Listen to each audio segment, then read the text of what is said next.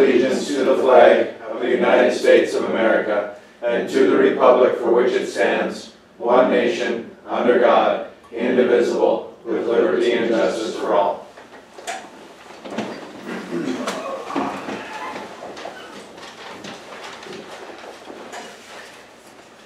Approval of the minutes. Move to approve. Second. There's a motion and a second. All in favor, signify by saying aye. Aye. All opposed, same sign. Being none, motion carried. Approval of the bills.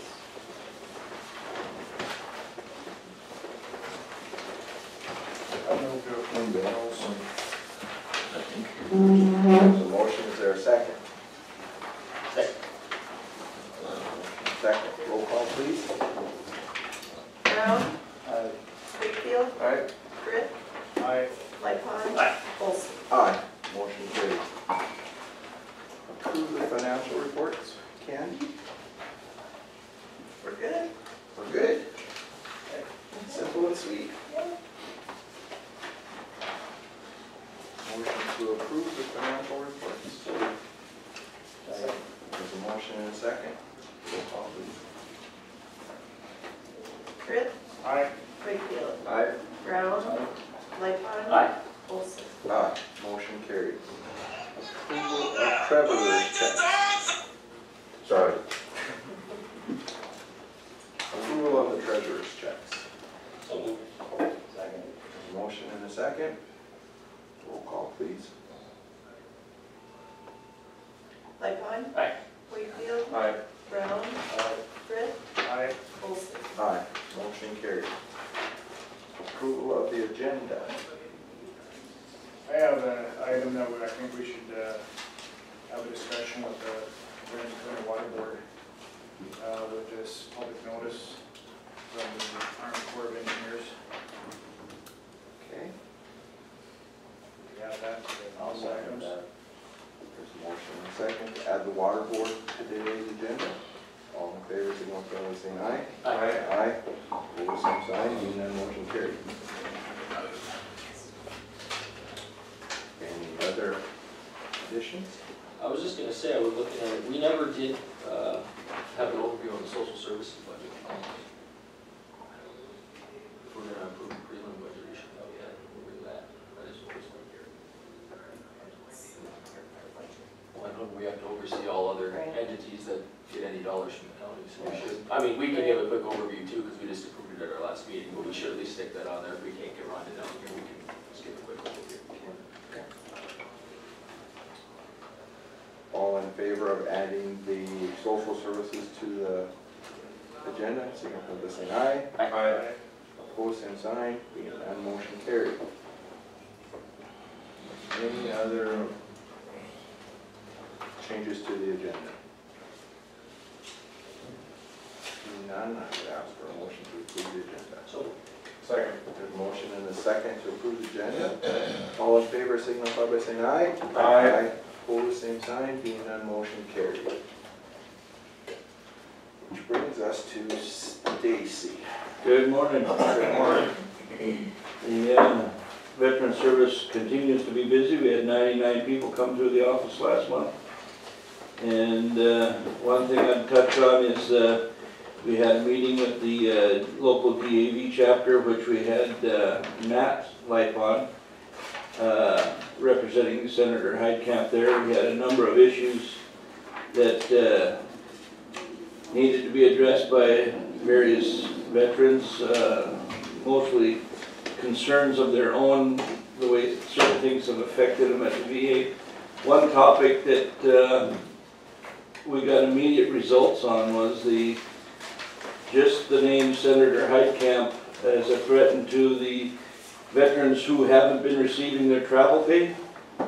They're more than a month behind, which they're supposed to only be 7 to 10 days. All they had to do was say Senator Heidkamp, and we all got our travel pay within a couple days. So some well-applied pressure certainly worked. So that's about what I got. Any questions for Stacy? Thank you, Stacy. Thank you very much. What's Kristen up next. Good morning. Just a couple things, actually. I went to that informational meeting up at the college in dealing with the new proposed hog farm in Ramsey County. And I did ask in regards to what their elevation is for the structures out there. And at that time, they didn't know, and I did contact the engineering firm that is working with the State Department of Health on the project and requested that, and it's been about a week and a half, and I have not heard, so I will be following up today to see if I can get those elevations in, just to see where they're sitting at, and see whether or not the buildings can go forth where they have stated they would like the buildings for the project. I've taken a look at that, and they're about 1470 is. They are, but I figured the exact number should come in from that engineering department. I've looked as well, and I can do, a best educated guess from Google Earth Maps and, different things like that, but I have requested the formal elevations come in on that certified elevation certificate for that project. Another thing is next week I will be gone all week except I'll be back on Friday. We have our annual conference. So I'll be gone for that in Bismarck. And then towards the end of the month, we do have our annual risk management training meeting, and I will be attending this year in Minot. That's just what worked out with scheduling. Usually I get to the Fargo meeting, but this year it will be Minot, and it's just a day. So I'll leave in the morning, and I'll be back probably around 4:30, 5 o'clock. Other than that, I don't have much else for you, unless anybody has anything for me. Any questions for Kristen? Thank Thank you. Brings us up to Bill Otis. Mr. Chairman, would it be okay if we do my budget first? Yep, that would be Okay, fine. if you please look at our budget on page 42.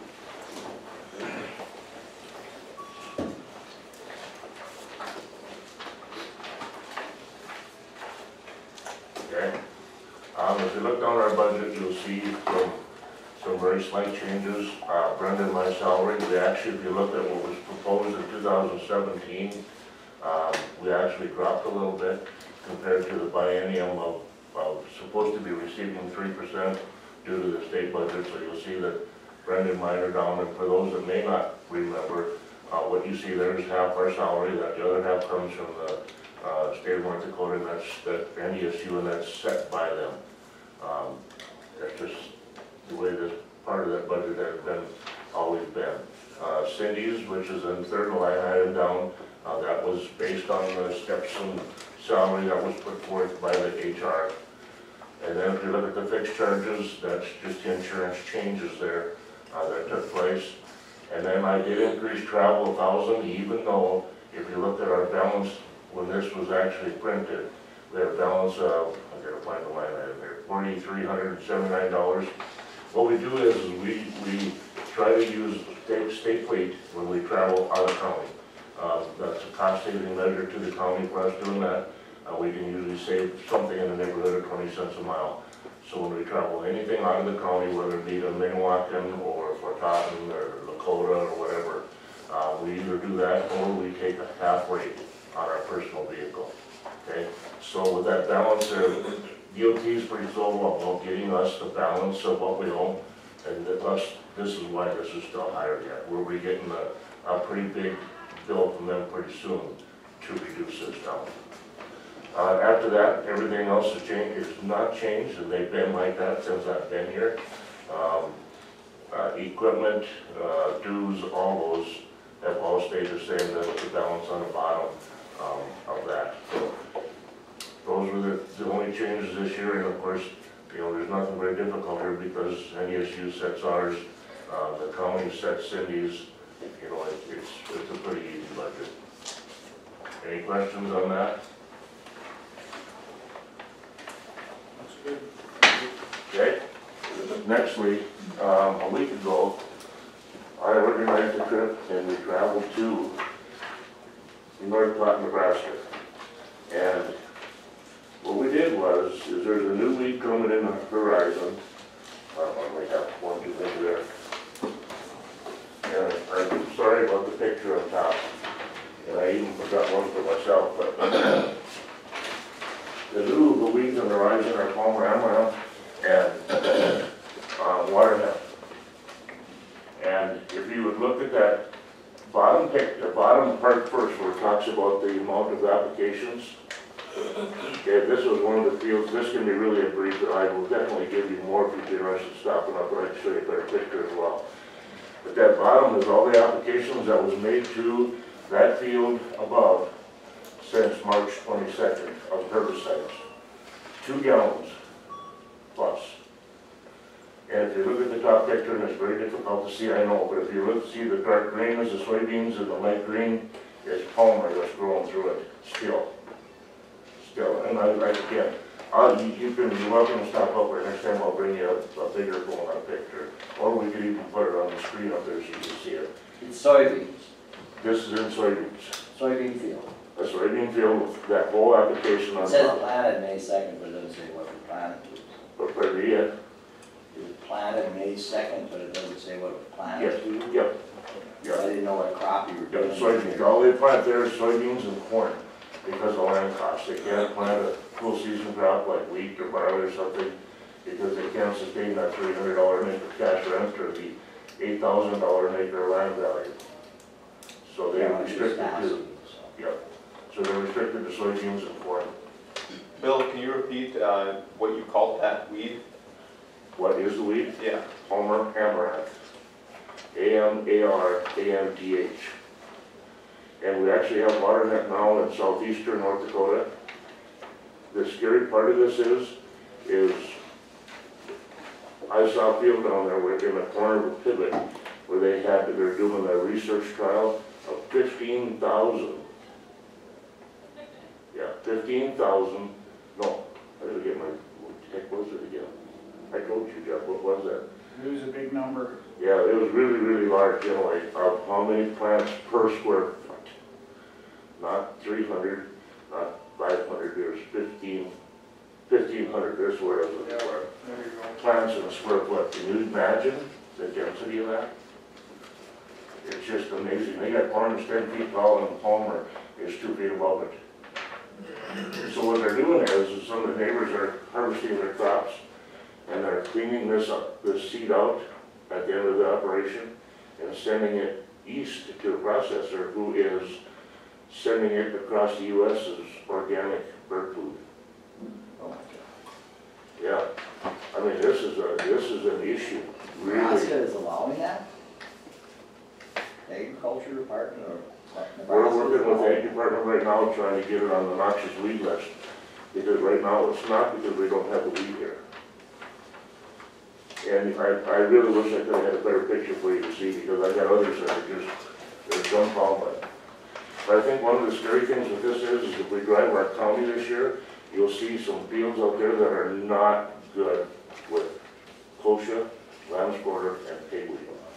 So we get all these weeds growing and Palmer comes in, we're not gonna be looking for it because it's already not very clean. So it's a really, really big issue, really big. You're gonna hear a lot about it in the next 4 or 5 months from the extension and hopefully the state ag department will get involved. The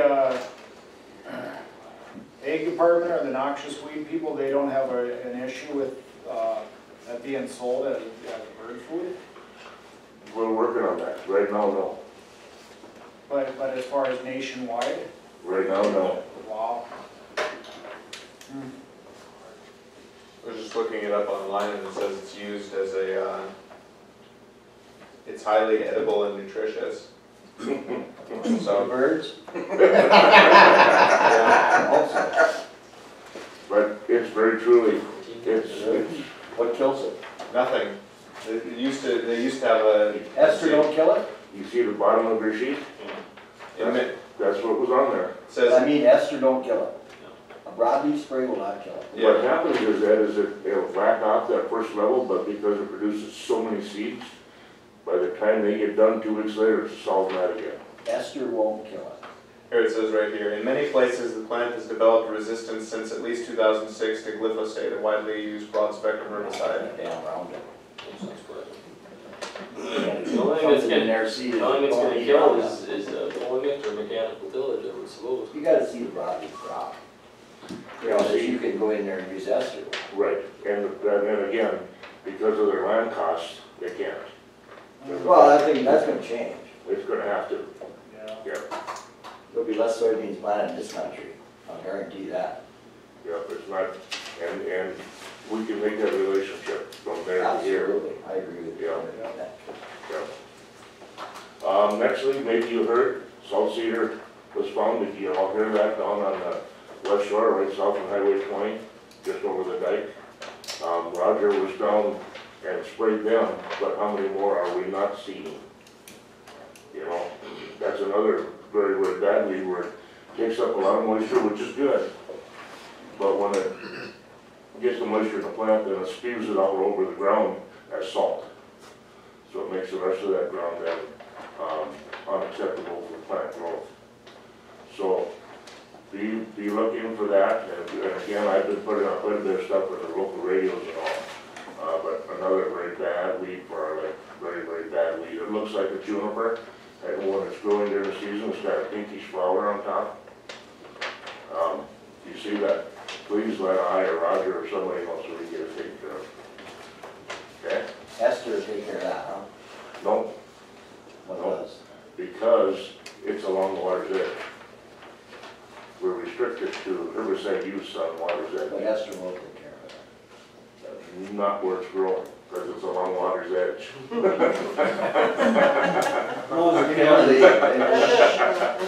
Arsenal is the product that's labeled for, That's why they ain't worried about going in that water will. yeah. Our Arsenal did a job, according to Roger, on the stuff that was found south of town. Yeah, but then we're finding regrowth, Oh. Yeah, so, so another application would be, but how many places are we not finding? well, that's just it. I know Roger said that he had gone out with Game and Fish and surveyed some of the shoreline around the intakes for the state outlets, and Yeah, none was found there, so,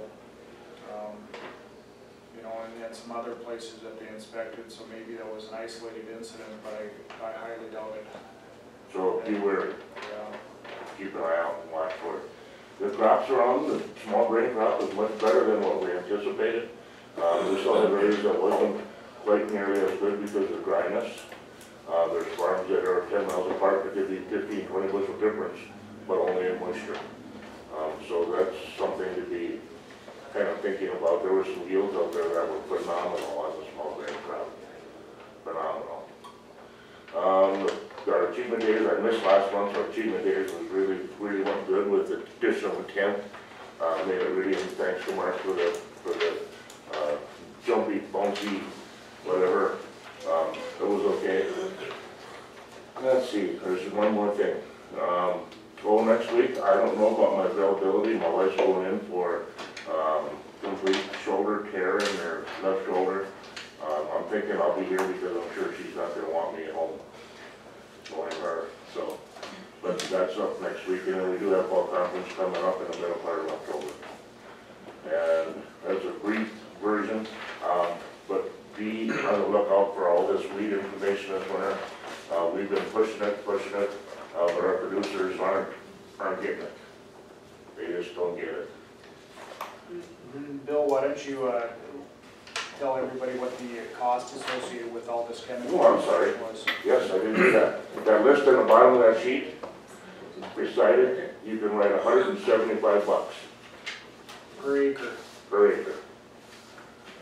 $175. One guy tried summer following, and all he did was make it worse until he can't farm it anymore. He took a 40-acre field and tilled, and now he can't plant a crop, he can't stay out of it. Okay, any questions, comments? Thank you. Thank you.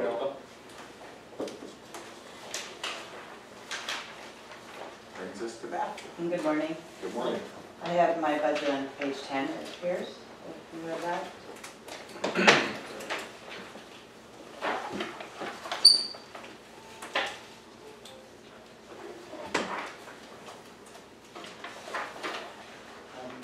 far as the salary changes, it just followed what was presented by the steps and cost of living change from the auditor HR, however that was derived.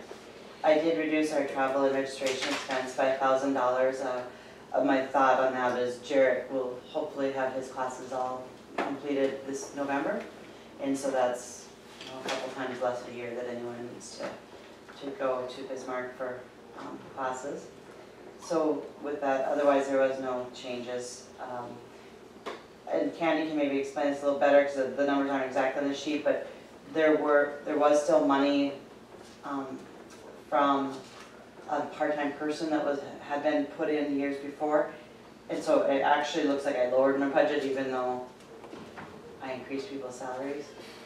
But we took that out, or she's taking that out, however.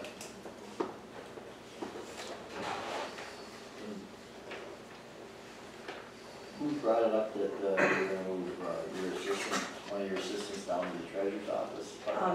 Lisa and I discussed that, and as far as, you know, I'm not worried, as far as the budget, I think it kind of all works out in a wash. But I know that I don't want to really speak for Lisa, but I believe that her part-time person that she's used maybe isn't able to come back. And we talked about that one of Christy could come down and help during that time instead of having to look for somebody else. Should work out all right, huh? It would for me. It's up to Lisa. It's her office, but as far as from my end, and also I think you maybe had mentioned I wasn't at the meeting when it was discussed, but Kristen's maybe going to use our vehicle some instead of her purchasing one or whatever you guys got going on. Yeah, that's no problem.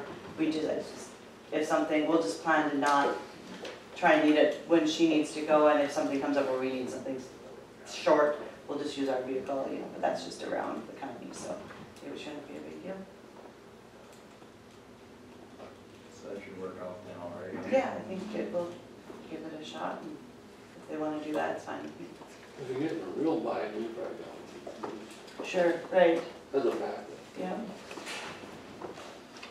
Yeah, usually we can schedule something for another time unless it's something really out of the ordinary. Beth, what are your thoughts on, I know we've had this personal discussion on the possibility of finding or looking for somebody to fulfill planning and zoning for the county. What are your views on the importance of that, and how do you see how that would work out? Or You know, obviously it's something that's really in the news right now with the changes. I think where we see the need is we receive so many phone calls. It seems like kind of our office is almost the last stop, but I have one more stop and I can have them call you. But we receive a lot of phone calls. People just associate that with our office, I think. And I hate feeling like we're giving them a runaround sometimes, you know, especially for people from out of state, they're from larger companies, and they want a permit for a pipe or for whatever. And I'm like, well, no, there's no, you know, I mean, there's almost no one, you know, we'll give them the chairman of the township, that kind of thing. So that's kind of hard, you know, just to feel like we're not giving any answers. do you think that would require, you know, an additional person, or do you think there'd be some way to add more responsibility to somebody's? I think as our office sits currently, and especially due to the fact that both Chris and Jared have now been here a couple of years, so they're quite familiar with their positions, I think we could probably incorporate it into our office, at least try it and see how things go and grow from there. You know, and not, we're just talking planning and zoning, not the building inspection. Right. No, I think building inspection would be a totally different animal altogether.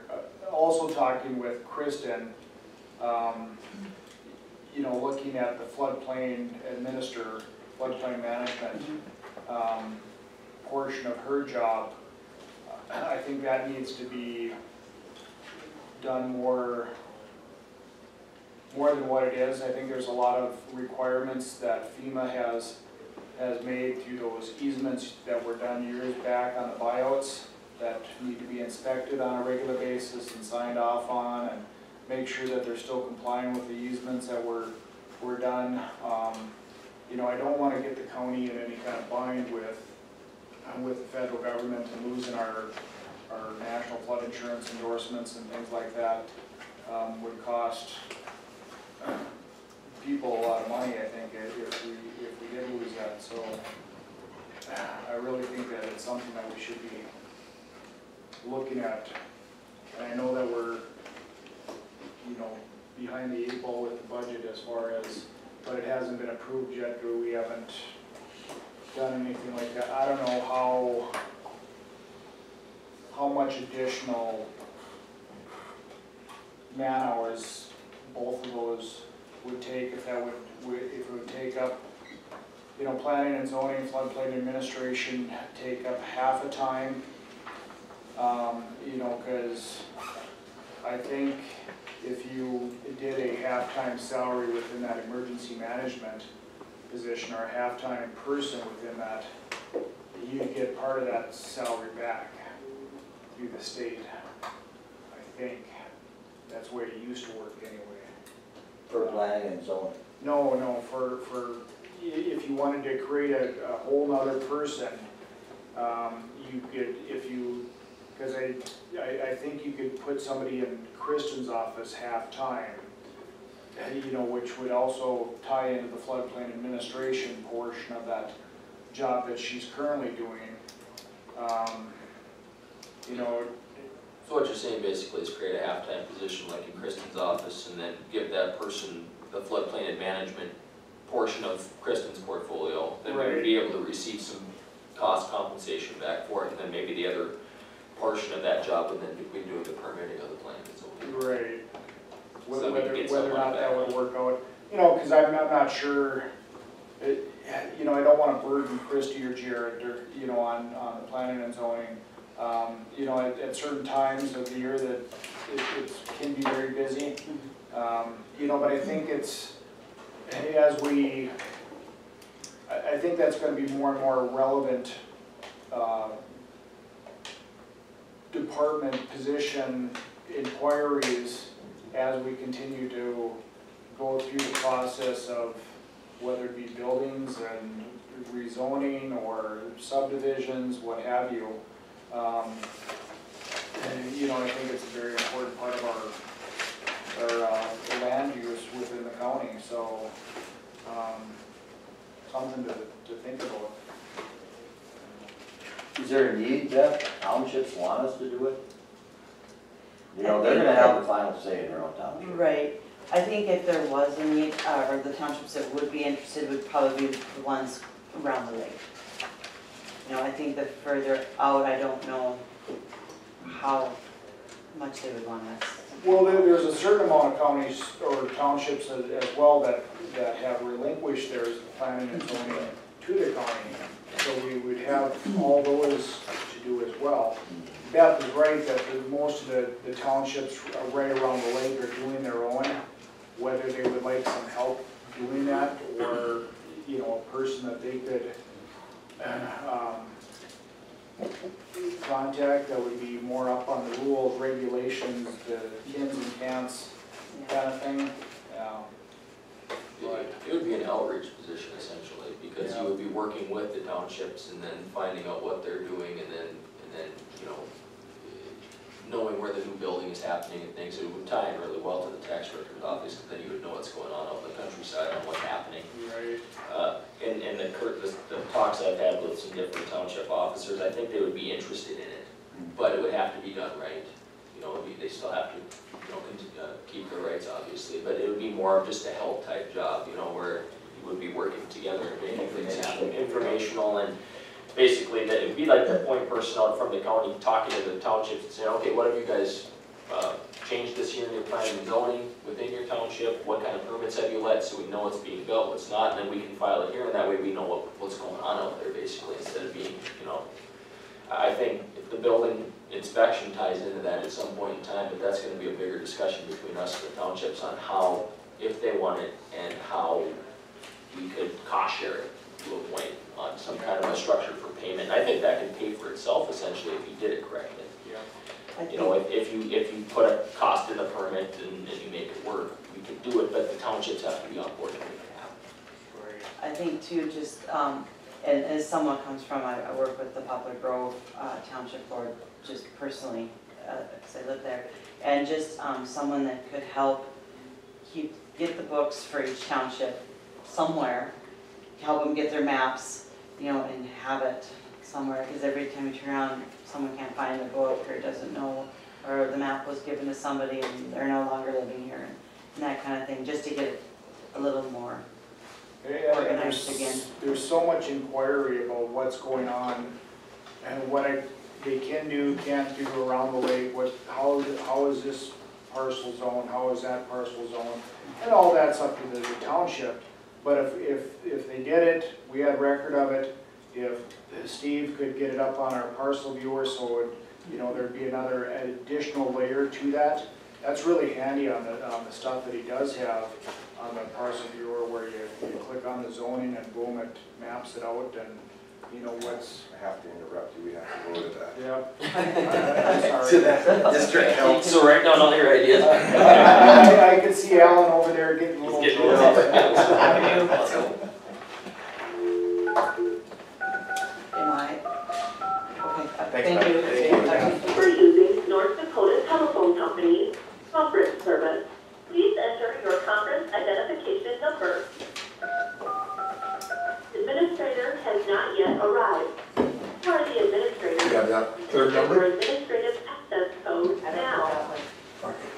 It's 90421.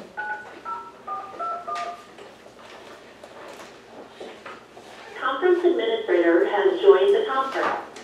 There are 3 attendees on the conference call. Good morning. Morning, this is Eddie Kelly. Just need to count. Brad? You didn't check this out, did they? No? Oh.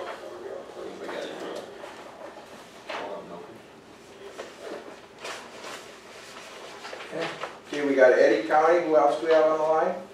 Here. Yes, Okay. And Benson. And Benson, yes. Okay, we have everybody. Well, we will call the meeting of the Joint Board of County Commissioners to order. The first order of business is election of a chairman of the Joint County Commission. And if anybody would like to put anybody forth for that job? We have. They're just talking amongst themselves. You might have to. Yeah. Come You on, might so have they to can put this one up here. Christian's been thinking about it. So, who are you nominating?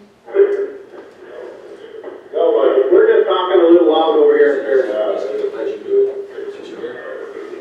I'll nominate Mark Olson, being he's sitting closest to the teleconference thing. Okay, we have one nomination, Mark Wilson. Any other nominations? Okay, anybody, no other nominations? All right, well, all those in favor of Mark as chairman, please say aye. Aye. Okay, all opposed, same sign?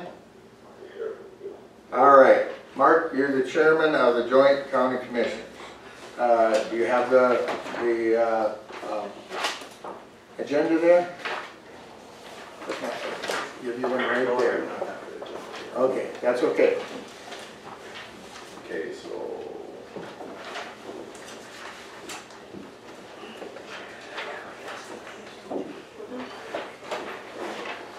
We need to call to order the Lake Region District Health Unit Joint Board of County Commissioners.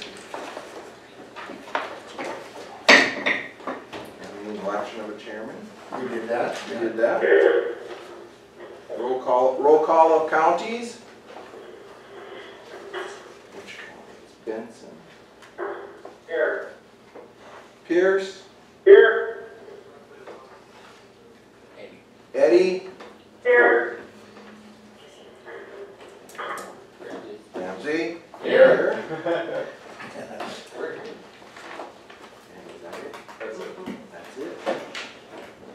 The minutes of the 2016 meeting, do we need to read that?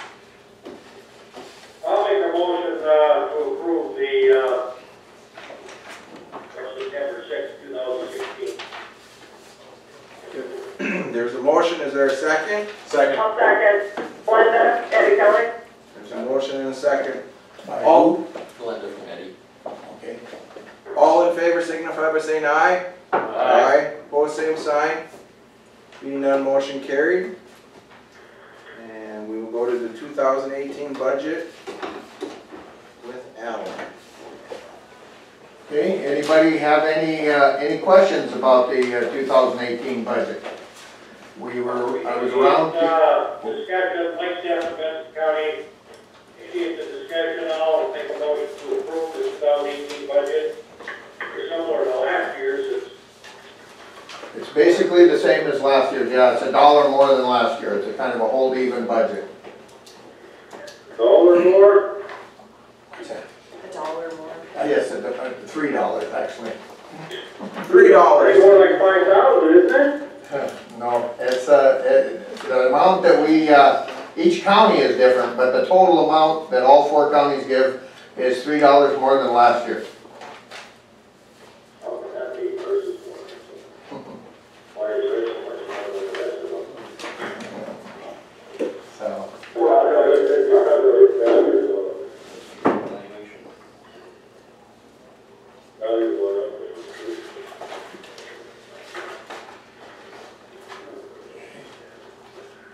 any questions there? Okay, we have a motion. Do I have a second? Second. There's a motion and a second to approve the budget. Roll call, please.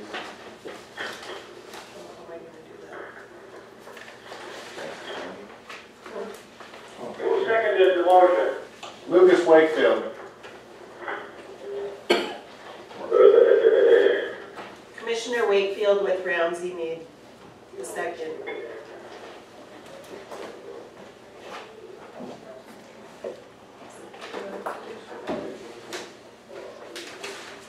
Can you read my writing? Not really. Oh, okay. Sorry. Pierce County, David Meagler. Yes. Terry Hoffert. No Terry? Yes. Okay, Mike Christensen, Yeah. Rick Larson, Yeah. Mike Brossart. Yes. Benson County, David Davidson, Yeah. Mike Steffen, Yes. Ron Carlson, Yes. Laurel Haggison, Yeah. Doris Griffin. And Eddie County, Neil Rude, Yes. Glenda Collier, Yes. Jeff Powell, Yes. and Ramsey.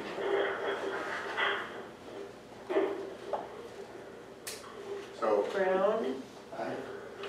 Frith, Aye. Lightfon. Aye. Wakefield. Aye. Olson. Aye. Motion carried. Last item on it is motion to adjourn. So moved. There's a motion, is there a second?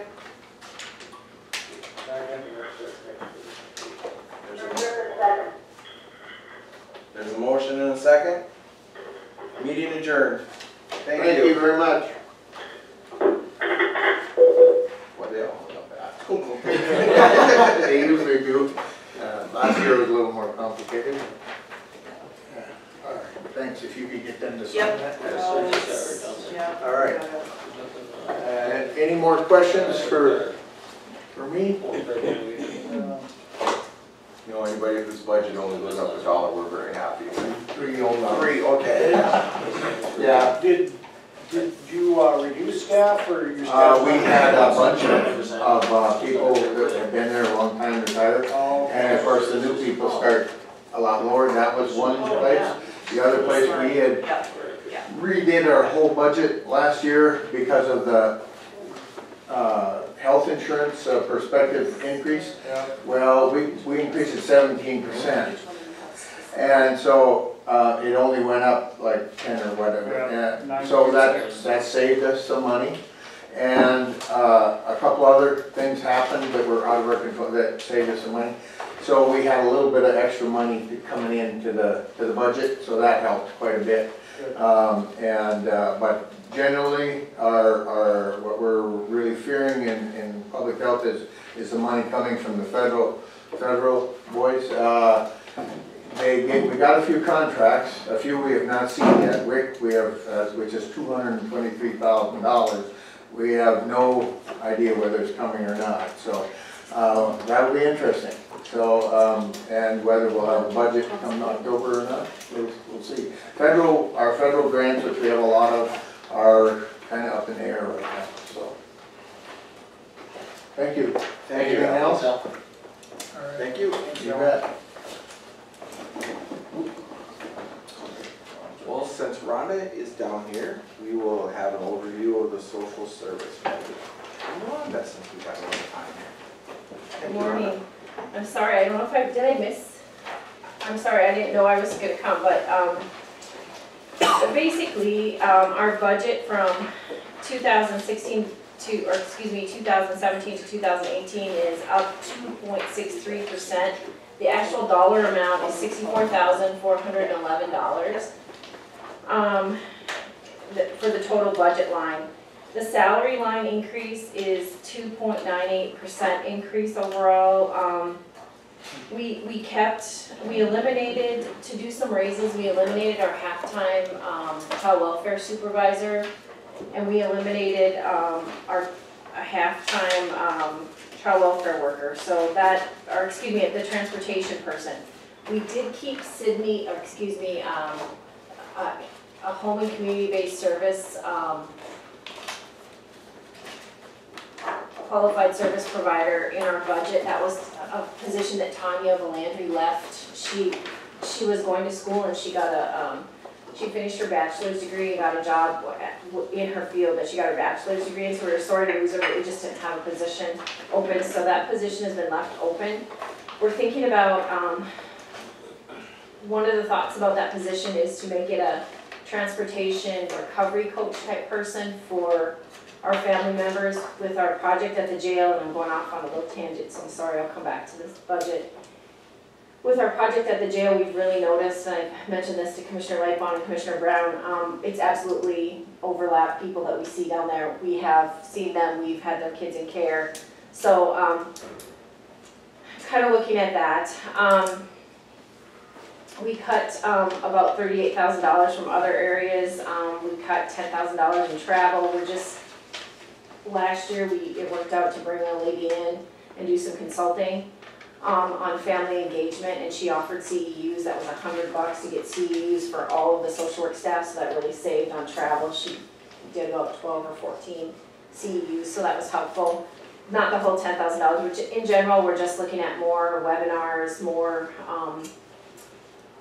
things that we can take part in a room downstairs in the historical room, which is helpful. Our budget changed a lot, and I can do a whole longer presentation on that, but we are getting money. Our budget is funded at 2015 levels from the state of North Dakota, so we're getting about $1.9 some million, and Candy, you can chime in. 1.996. Yeah, 1.996 and 42. Thank you. Just under 2 million. Yeah, under 2. So the rest. That's from 2206. Right, Senate Bill 2206, funded at 2015 levels with no inflators, so that some of the counties are really struggling. We are very lucky with our carryover. We had about, our carryover ended up being about $700 and some thousand. I have a, I don't know if Candy passed that out to you. Yeah, the last sheet we have. Okay. So we will be using that to fund our budget, so we will not be using any new mills this year, which is the really good news. We actually came out on the good end of the, not giving us the tax buy-down, property tax buy-down. We only got 1.7, and so we're getting about 1.9. Candu, on the other hand, lost about $600,000 or $300,000 on that. They got about 600, and they're only getting about 3.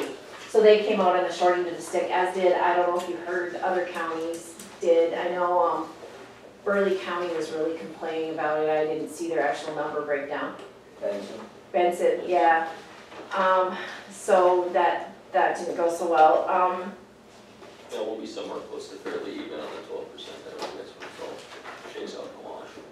One of the things on our budget, we really were conservative. Christy and I went back and forth, her being a business person and me being, man, we could probably do that. She's like, no, very conservative that way. We did not. Revenue that we collect, we were very conservative on. So we hope to even go in to 2019 with about $600,000 or $700,000 of carryover. We've talked to Candy about that. We are working on billing Medicaid for targeted case management. I feel like we're ready to go.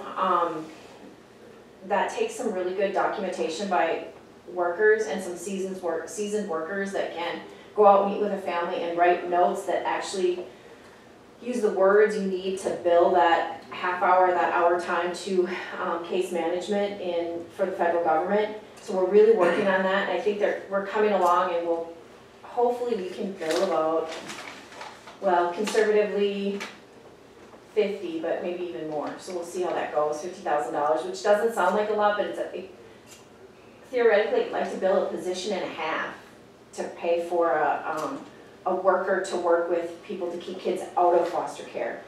It's backwards, they pay you a lot of money when you put a kid in foster care. They pay the whole bill, but they do not pay the bill if you work in a family to keep a kid out of foster care or to work with a family to give wraparound services in their home or in their community. So that's something that I'm hopeful. There was a federal bill to take a look at that. California and Massachusetts just really did not like it because they put a lot of money into their group home, state-run group homes, and they would have to shut down.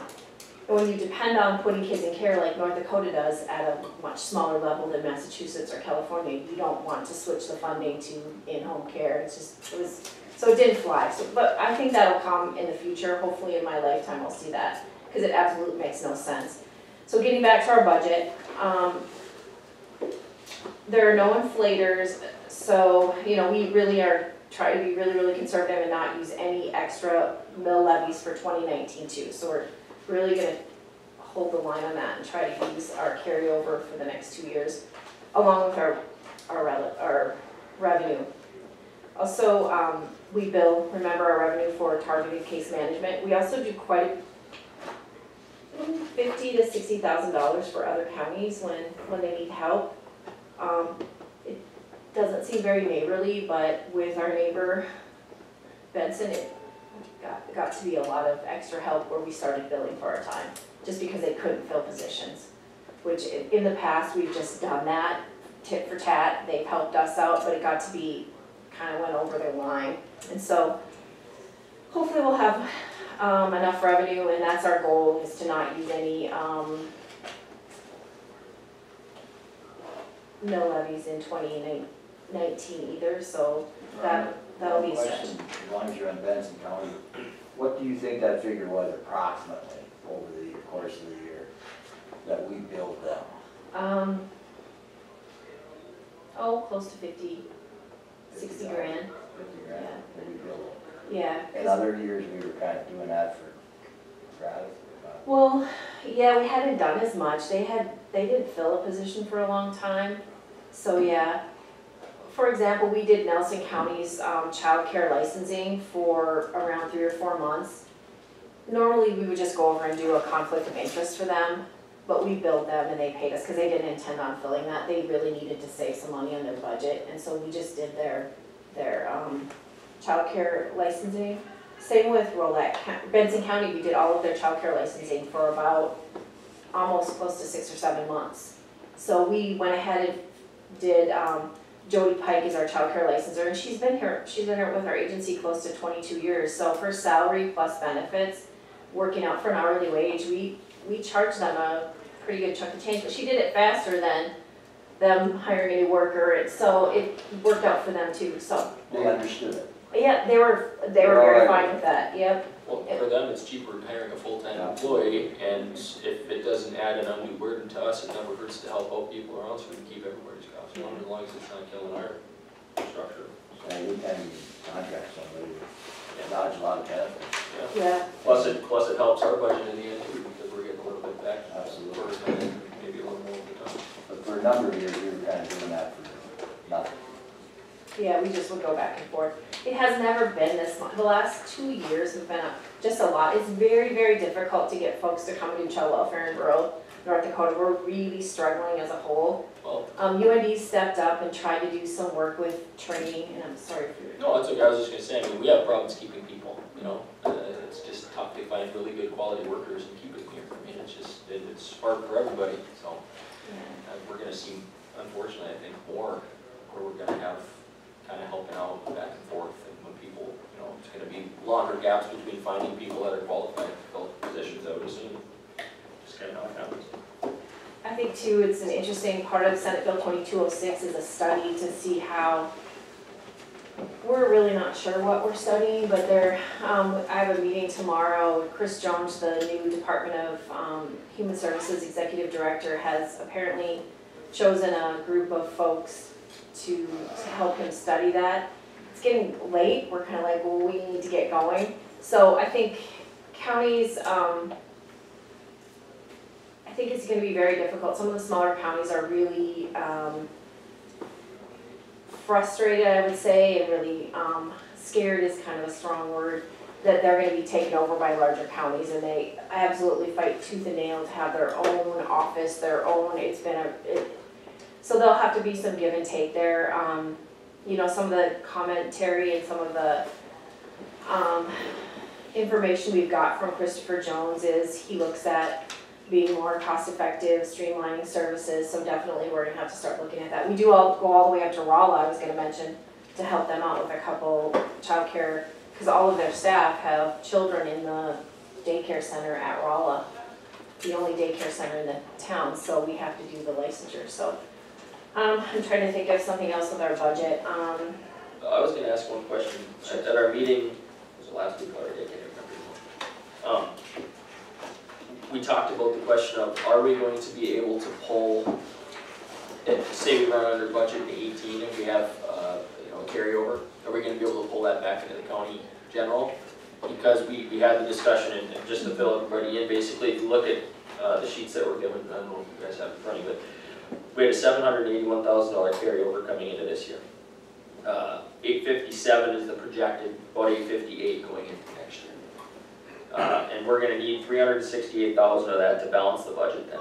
So that means it gives us 489 left over. Well, the question is, will the state be able to use those or take those funds back at the end of 19? And are we better off taking that whole dollar allotment and rolling it back to the general and just letting it sit there, and then we can dole it out as we need it in 18 and 19? So that we don't have money sitting in the carryover at social services, because that way we control the money. And if we happen to run over budget or something, unfortunately, this next year, we could always roll a little bit more money out and make an amendment if need be. And that's one thought process, and I tend to go on that line of thinking. I'm real worried that at the end of 2019, I'm get confused a little bit, the state would consider that to be all of their money if you have carryover, because they've been funding your budget. So I think that's definitely something we could consider doing. The 2206 does allow for $500,000 carryover, because we have over a $2 million budget, and that was. Yeah, we just had two questions at our last meeting. Basically, was will we be able to dump carryover at the end of 18? Say we run under budget. So, you know, because like this year we're running approximately $75,000 under budget. So will we be able to dump that back into the county general, split up, so that it doesn't sit there and then the state takes it at the end of 18, if possibly. And, you know, is the state going to take that remaining fund balance at the end of 19? And it sounds to us like they're going to. At least that's the answer we're kind of getting. The question is, will we be able to roll funds back at the end of 18? So I'm sitting there going, I don't think we want to take the chance that we have any fund balance sitting out there that we can't possibly take back, when we can just set it in general fund to give basically a number, and then we can roll it back out again. That way we don't risk leaving a bunch of Ramsey County taxpayer money sitting out there, and then the state saying, well, hey, we could use that. And that was really a point of contention. It was very difficult to sit and listen to the legislative committee talk about the carryover, because it was almost like they thought we were somehow trying to rip off taxpayers and levying more than we needed. And the reality is, if you talk to anybody that manages over a $2 million budget, 500, that is not an unusual amount of money to carry over, but the kind of the general consensus was, when you listen to the conversations, like, what are they doing? How come they have this much carryover? It's like, well, when you sit with 3 positions that you can't fill, or you 3, 6, 8 months at a time, or you try to save money because you see you're having a lot of travel time because you have 60 kids in foster care, so you don't fill a half-time position, it adds up. So, and then you get more revenue. We build for home and community-based services quite a bit more revenue than we projected. We don't always know that. B in the home HCBS is very, very good at, in 15-minute increments, and for her hour of time, she's very skilled. She's done a long time at getting lots of billable hours in. She is on the move and she keeps her time. She's amazing. So we build a lot of time with folks where she's going in and doing baths and that type of thing. So it was difficult to listen to that, because when you tried it was like we were being looked at with first trying to save money, and You gotta remember where some of these legislators come from, yeah. Small counties, not a very big budget for their social service. Not a large clientele, so. I mean, it always comes down to scale, right? So on the $2 million budget, $500,000 is 12.5% of your budget. And if I could plan a year ahead, my own personal budget to be within 12.5%, I'd feel pretty good about myself. That was not looked at favorably. And it was Burley, Ramsey, it was the bigger county, it was exactly that. It was the bigger counties with the bigger budgets, and so it was frustrating. And when I talked with Candy about fund carryovers too, and I've done some research on it, and they usually say somewhere between 15 and 18, 15 and 20% is kind of where you want to carry, so I don't think we're out of the ballpark where we're at. I mean, sometimes you just run over your budget, so. And then you want to have a little carryover just in case you run into a situation where you need a little additional funding. Even with state audits, Yeah, and I know one of there were other legislators that very much understood that, but that drove the conversation for over 2 of the sessions I sat in. It was like, so frustrating. But, I'm optimistic, cautiously optimistic. I'm hopeful we'll find some new ideas with how to be more efficient with social services. I know the Department of Human Services has had pretty much a mass exodus in the economic assistance area, and we're in the middle of a new rollover with, it's called Spaces. It's a new computer system that we waited for several years. They're, 6 more months. So it's interesting. He's new to Human Services, so we'll see. Any more questions for Rhonda? Thank you, Rhonda. Thank you so much. Thank you.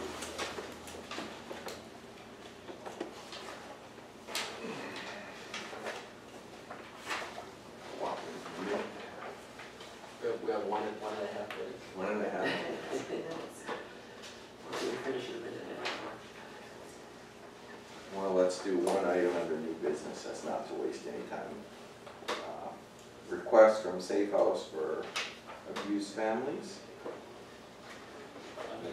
We have a letter.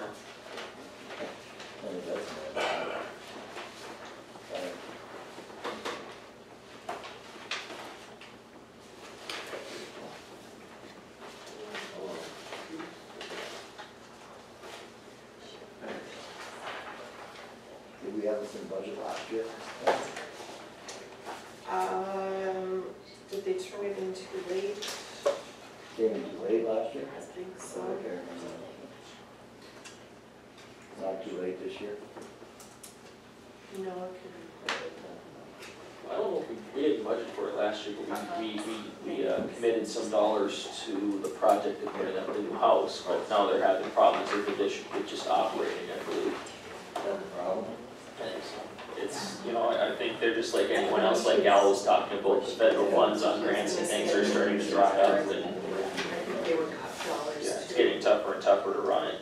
It's something that's needed, so, you know, We don't have a line item for this at all. Candy? Just be miscellaneous general, I suppose. That's what we did last year. Well, in years before, I think, didn't it come out of Lonnie's budget? Or was that something else? Or we have no reference what the city did, huh?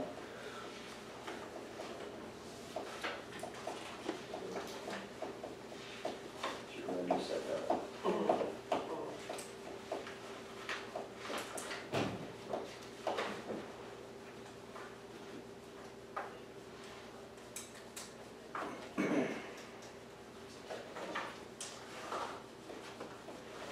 We better go back to this. Okay, We're gonna now. we will go back to that. We'll go to notice of property sale, 9A. Can you pull that up on the screen? Kevin, do you have this parcel? I can get it up there, yeah. It's like, what, you got the wheels.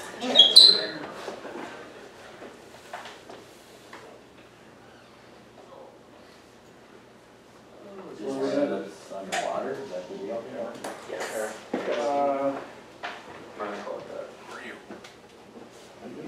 Hopefully. This is the one of those,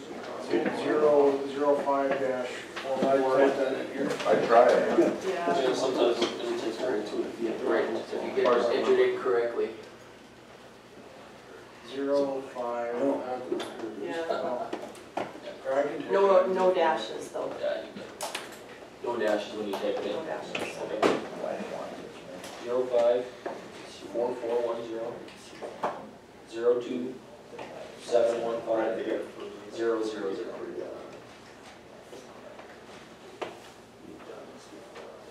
There you go. There it is.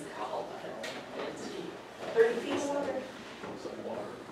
Yeah, that's prime real estate. Yeah. It's like precise in the picture too.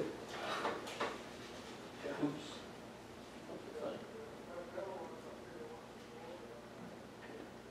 Boy, that's never gonna be dry again. Not for a while. They said it was never gonna be wet too, though. Yeah. Good. Is being sold for back taxes? No. No. What happens, these have been not foreclosed on. They've been turned back to the county, like when all the flooding started. Okay. And what we've done in the past is people who want the specials transferred to a different parcel will purchase one of these, and then Greater Ramsey Water takes and puts the specials on their new property so that they can build a house somewhere. It's a way for them to get water on a Yep. vacant lot. Yeah. Does that make sense? And I think it waives part of the Drinking water.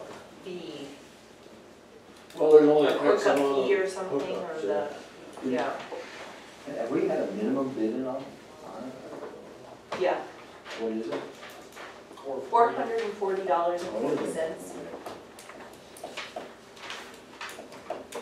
That sounds like it was before. We just open it up for auction. You're in charge. Okay. Yeah. Give me my paper. Oh, for that paper. At this time, we will open bids for the parcel described above. Minimum bid is $440.40. Do we have any bids? David and Lori Kismuck would like to bid the $440.40. We have one bid of $440.40. Is there another bid? Going once, going twice. Sold it, sold it, sold it. Thank you very much. Thank you. Now you Thank you for coming back. Yeah. back to the safe house alternative letter. You just want to see the records. What are the commission's rules? Yeah, it would be nice to talk to them. Why don't we invite them? Yeah, that's We'll kind talk of to them in the next. We can do that. I was thinking, Well, but if you want to. no, can we preliminarily put it in our budget, in the preliminary budget, and then we can have them come talk to us, and then we can drop it if they will. I wanna see what, what the total budget is. Yeah, and I would make a motion to include it in our preliminary budget, provided that they come and talk to us. Yeah, and she's coming back to us before, Okay. so I'll second that. We have a motion and a second. All in favor, signify by saying aye. Aye. Opposed, same sign, being none, motion carried. And we will take care of that for us. Now we will go to Kevin. All right. First of all, update on our projects. Graveling on Ramsey County 7 is done. Both projects, there was a 7A and a 7C, they're both done. The second item there are the bills for that. And we also did some spot graveling on 4 while they were in the area. And those bills were included on the bill list. Don't know if we need another motion or not. Okay. Going back to our project, any questions on that? On 7. On 7?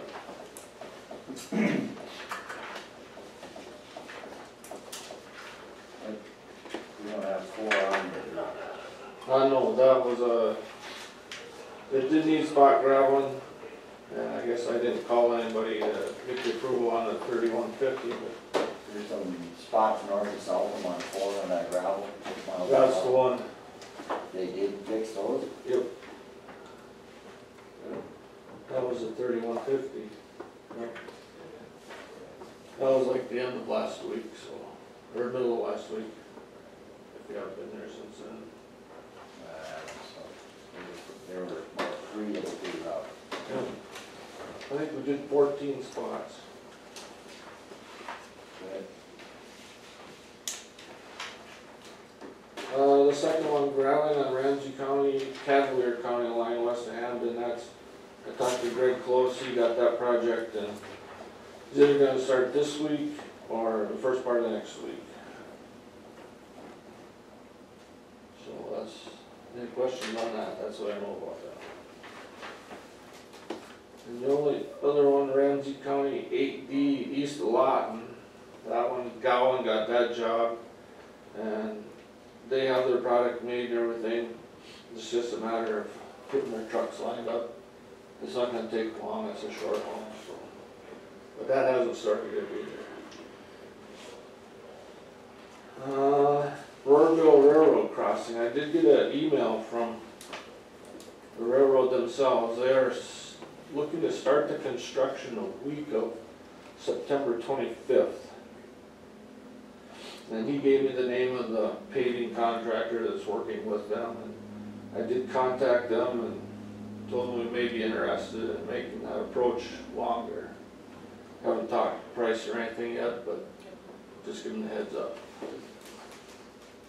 Since September 25th? The week of, yes. He told me in this email, he says it figure 4 days to close the road.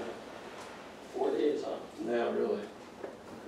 We'll figure it'll take 2-3 days renewal and 1 to 2 days for asphalt.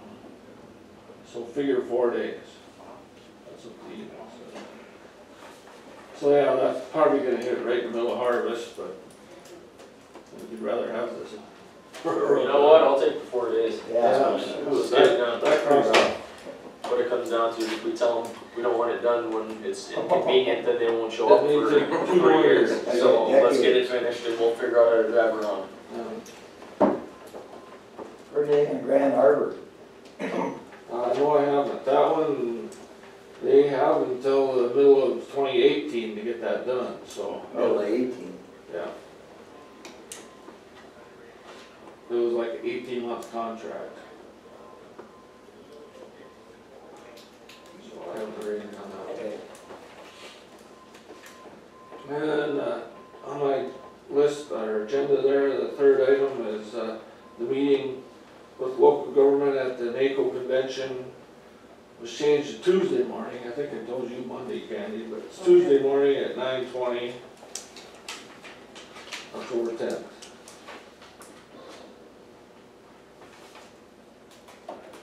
Got us out of the afternoon then. Yes. Good deal. Actually, the meeting was after the convention ended. Good deal. Good job. And I'll, if you forget that time, I can remind you, whoever's going. And my last item there, we did traffic counts on 14th Street, by the terminal, east of the terminal. And they were up this time when the Highway 20 was closed. It went from average of 325 in July to 612. And since they've opened up Highway 20 again, they're back down to normal. But just so you know, it almost doubled when they had Highway 20 closed. And I also did notice that there's 4 to 5 buses. I mean, this thing counts buses too, by the actual hits. So there's like 2 buses in and out that travel that road every day, or 2.5 buses. I see you're counting it now too again. I took them down last Thursday. Oh.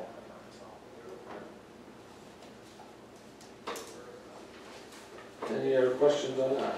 Any idea what I thought I had heard that they have a longer closing period coming up on College Drive, or I know Next year, I believe it is. Oh, they're closing 19. I know 19 is closed today. Well, they're doing some utility work. 19's gonna be closed through October, they said. Yeah, It's gonna be a long closure. right. But then they're taking the stop sign out on 20 on the pass through now, so you're gonna be able to get through north and south without the slow down. But you're not gonna be able to jump off and go 18 out then anyway. It's gonna be quite, they said they had to do, a bunch of underground work, I guess. Storm sewer and all the electrical work for the lights and signal lights and overhead lights and curb and gutter, so big job there.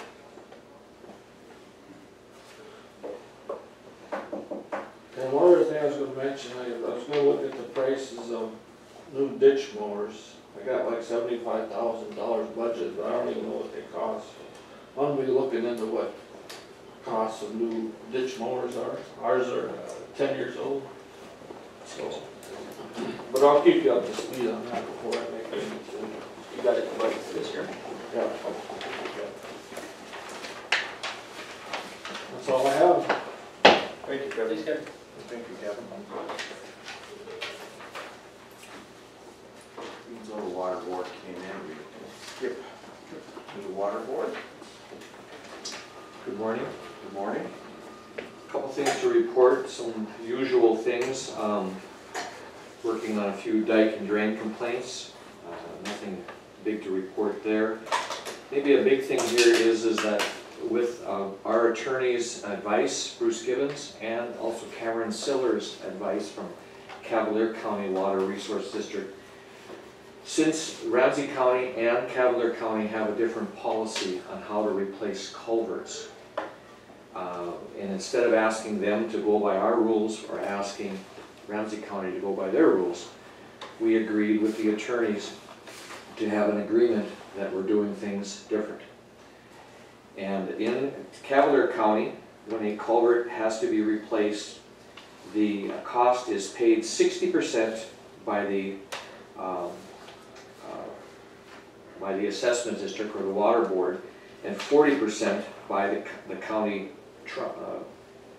funds. Whereas in Ramsey County, any culvert 36 inches and larger is paid for by county commission funds. So we agreed that when something has to be replaced in Cavalier County, that the Starkweather Cooley funds will pay for that, and then they will assess a little bit more to the Cavalier County landowners to reimburse the Starkweather Coulee funds the next year. It's a little confusing there, but instead of asking either county to change what they've been doing, we agree to do it this way. So nothing's changed for Ramsey County. Dan, is that about correct there? Okay, other than that, we've agreed to assess the Starkweather Coulee 50 cents for maintenance for this next year, which is what we did last year. We voted this morning to assess the Hamer-Sullivan drain $1 an acre, like we did last year, to complete the work going up to the county line. And the Grand Harbor Dry Lake Assessment District, Dan is meeting with their committee in the coming weeks, and we voted this morning to go with whatever that committee recommends. So, a number of other things, but they're minor. So, any questions for us? Jim, have you guys had a discussion on this notice from Army Corps about that mitigation site up in northern part of Ramsey County? We did not discuss it this morning. Okay. This is from the Army Corps of Engineers. They're looking at a wetland mitigation site. And it says it's north and approximately 6 miles north and 4 miles east of Starkweather. 80 acres. The site will yield 25.93 credits under the mitigation interagency guidance for mitigation bank sponsors. And the sponsor is Ducks Unlimited. Kevin, did you have any more information about that? Or? The adjacent landowners had some concerns, is where I got the information, so. It's gonna affect how the water drains in that area, and how it's gonna sit on their land. So as far as I know, they were gonna write letters to, these private individuals were gonna write letters to the Corps of Engineers, not in favor of the project. That's all I know about it. And Jeff, you said there was 25 credits, is that right? 25.93 credits, 80 acre site.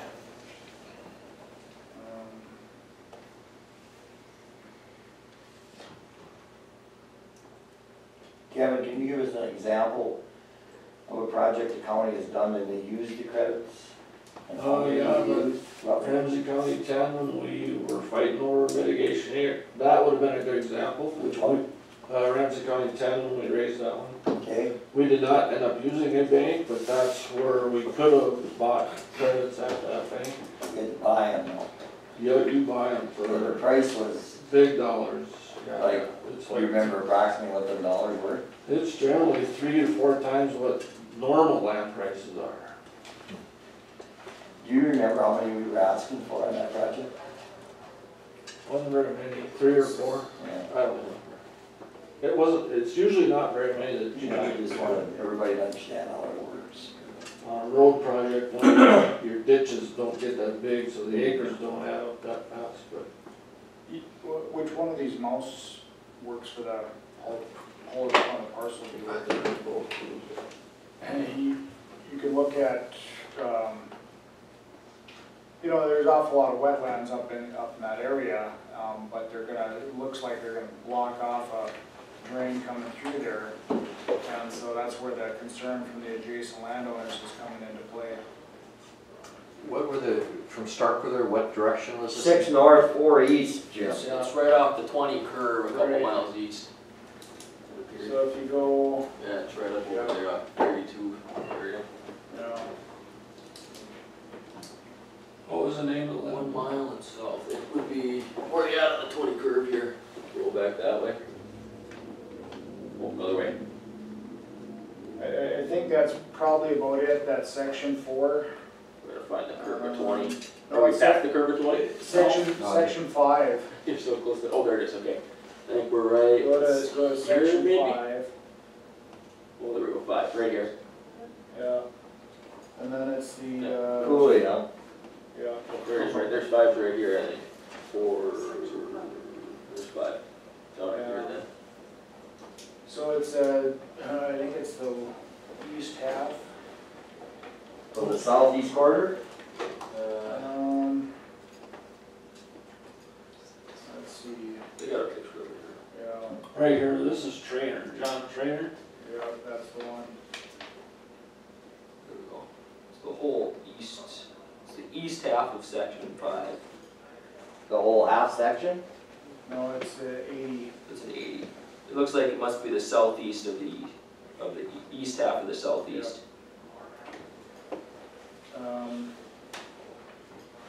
Kind of tough to tell here on this picture, because the picture looks a little different. Is there federal easements on it? East half of the northeast quarter. There you go. Say that again, Jeff. East what? East half of the northeast quarter. Oh, it's up there. 3 is. Right there. Oh, it's over that section? Yeah. Did you say northeast? Fair enough there. It says right here. Check.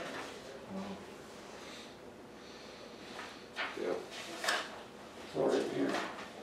Whatever one you said selected was in. Yeah, right here. There we go. Okay, yeah. East half of the northeast quarter, it's right adjacent to 32. And Yeah, where it is would be that? those 2 boxes there and the one below the dash line. If it's the east half. northeast And they're quarter. saying that the landowners to the right there, to the east, their property drains through that to get to that main channel there to the left? Yes. So that's their concern. Well, that'd be a possibility of your concern. Land, the other landowners as well. Yeah, label on it. It's 5 doesn't. You know, whether or not you have a concern on it or not. It's the 80 on the northeast quarter?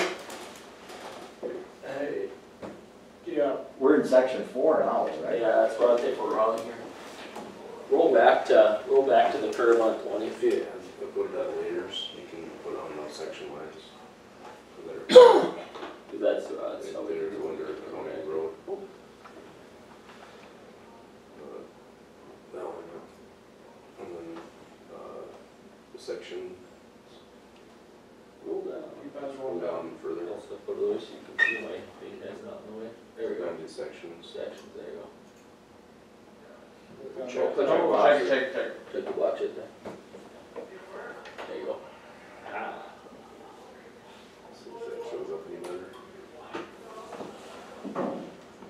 Yeah, I think you have to do the one below it too. That's all right. Where's the curve at? That'll give us a better description of what we're looking at. Okay, stop right now, stop right now. Okay, so 1 mile over. Okay, go over here.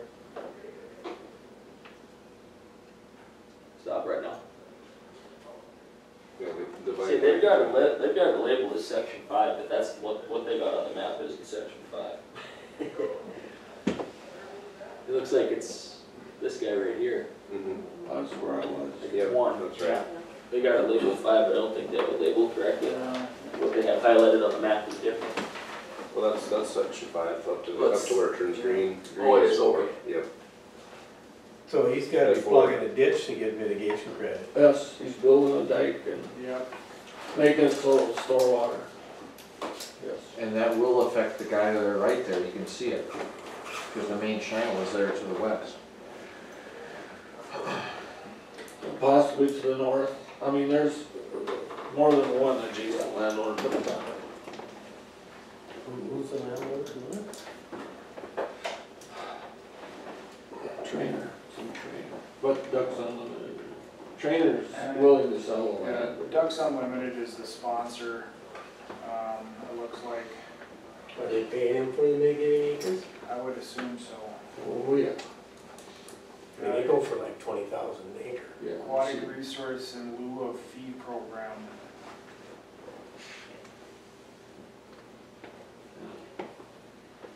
And another thing is, I'll just let you know, it's hard to stop them, but if enough people send in letters, why? We have a comment period that ends, let's let's see, Thursday, the 7th. Well, couldn't you make ducks unlimited? Make a ditch around it? I think you can do that. So it doesn't, depends on how bad they want it. Carriage not around it, right? There's nothing else to do. I think as a county, if we're interested in sending a letter, not in favor, that's probably all we can do.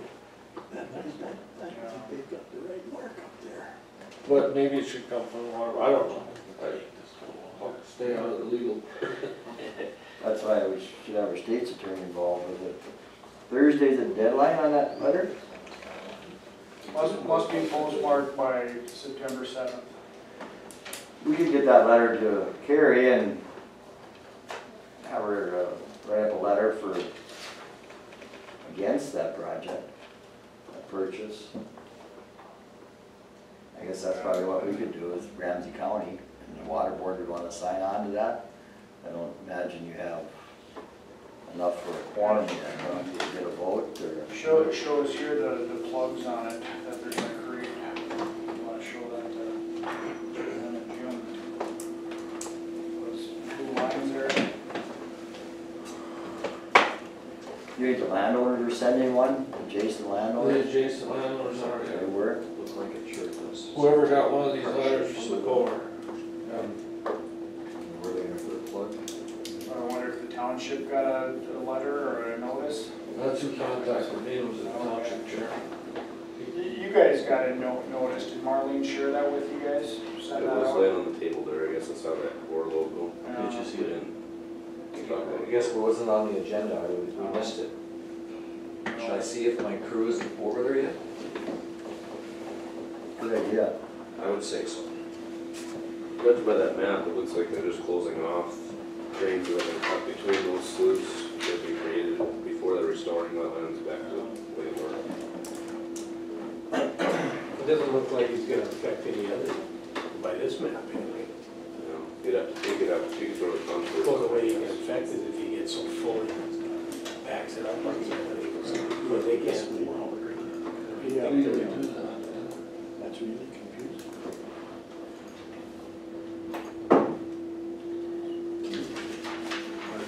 That's, we're on our side. Yeah, Cavalier's on the north side of the road, right on the county border. Or the Cavaliers aware of this letter. The adjacent landowners would be, what's that, on the county. The county been, Cavalier County owners, if they contacted the county commission. Who's it, the plugs are, That's what I would suggest, is have Carrie drop an objection letter. What do you think, Adam? I don't know if it's in our purview to do it, or if the water board wants to take it on. I mean, I don't know, you know. I guess what's the precedent? Have we ever sent something on this before? I mean, I don't recall ever Not sending that I can remember, can you, Kevin? No, you don't see this happening very often. You gotta have a willing landowner sales, but that's, we don't get many willing sales programs in county.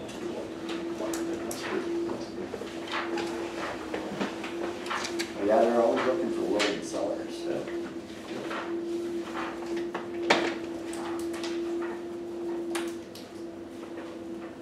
Did you find anything out, Jim?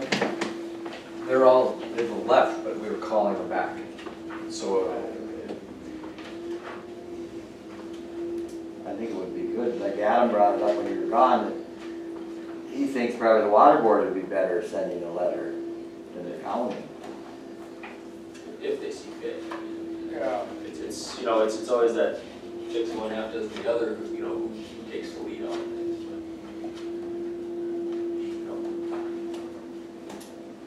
I don't think it would hurt for the county to send it. I'd like to have the state's attorney look at it, see what her recommendation would be. There's no offset, whereas if they push water on somebody else, the adjacent landowner gets paid. as a water board, in my 9 years, in my 9 years of the board, I don't think we've ever dealt with a mitigation plan and been asked to, oppose or support something. So this is, I feel a little better bad we didn't have it on our agenda. But I know that, our attorney says if someone has a ditch, through their land and they don't wanna maintain it, or, it's naturally silted in, so it's backing up water and you can't make them clean it. Yeah, and water laws is, of my knowledge of it, talking with a couple attorneys that I trust pretty, it's usually the guy on the low end wins when it comes to elevation. How's that worked out for you in the past, Dan? What's that? You guys on the low end win. I'm talking when it comes to drainage. Top of the hill versus the bottom of the hill. Yeah. Which doesn't make a lot of, doesn't make a lot of sense, but. It was something that I brought up to the commissioners, and we thought that we should have a discussion with you guys about anyway. Well, I know Ducks Unlimited, they like to maintain the positive impact. If they're impacting somebody, it looks to me like the guy on the north side is the one that's, the guy on the east side doesn't look to me like the water goes that way. The guy on the north,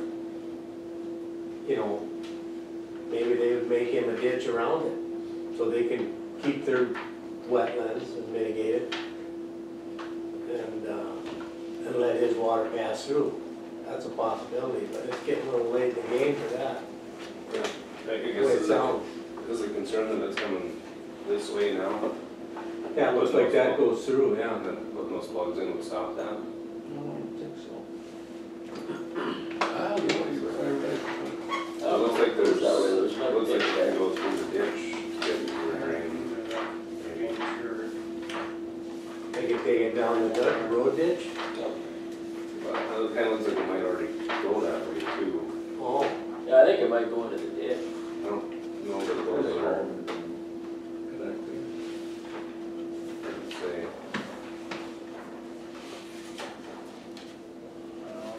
Paul, if you wanna look at the. Yeah, I think that basically they're just closing off the plug, they're closing off the drains that were created to connect those sloughs to drain them out. And restoring the wetlands that were there before. Yeah. And like Dan mentioned, anytime you do that, your concern is, once a wetland gets beyond its borders, that landowner's borders, and affects adjacent landowners. Yes. Yeah, and that's the concern here. It's the adverse effect to an adjacent landowner, because in all honesty, I could care less if a private individual wants to partner with Ducks Unlimited and creates wetlands. I don't have no problem with that. It's just a matter of, is it going to affect the adjacent landowner? Right. And that's something that the county can use on various road projects, Kevin, who is mitigated, if we need to mitigate wetlands. Wow, yep. And there's actually wetland banking now, where, say you wanted to do something to maybe drain a portion of farmland or something, then you can buy mitigated acres, there's all kinds of stuff, trades and things that happen like that. North Dakota really doesn't have a very good banking system comparatively to some states where they're more established.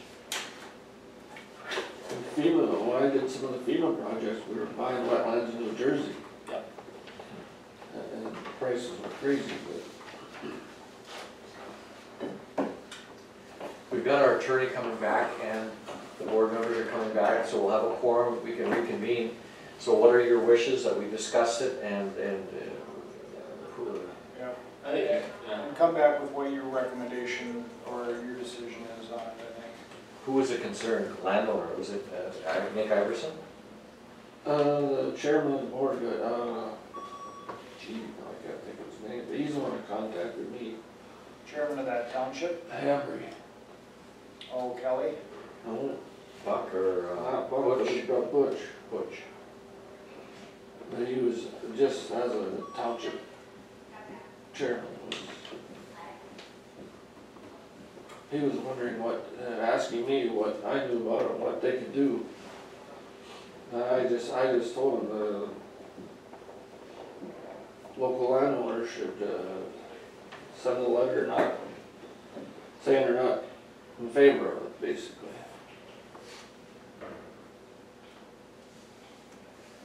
Are you folks about done here? Can we get Kevin to come to our meeting, or?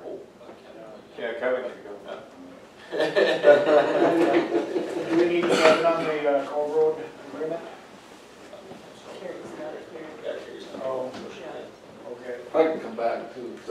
Carrie's not here, so. I'll step back. She's got that. Cove Road agreement? She drew up something, but, So we're just gonna fund it?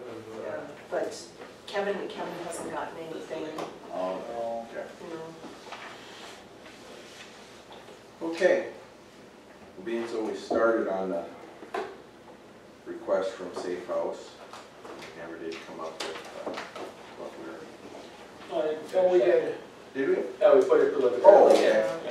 That's right. Then we're gonna invite them to come and speak. Okay, that's right. And it was part, well, there was a grant program that went through Lonnie's budget in 2016, but then she turned in a letter for funds for, and it was too late for like an additional 5,000.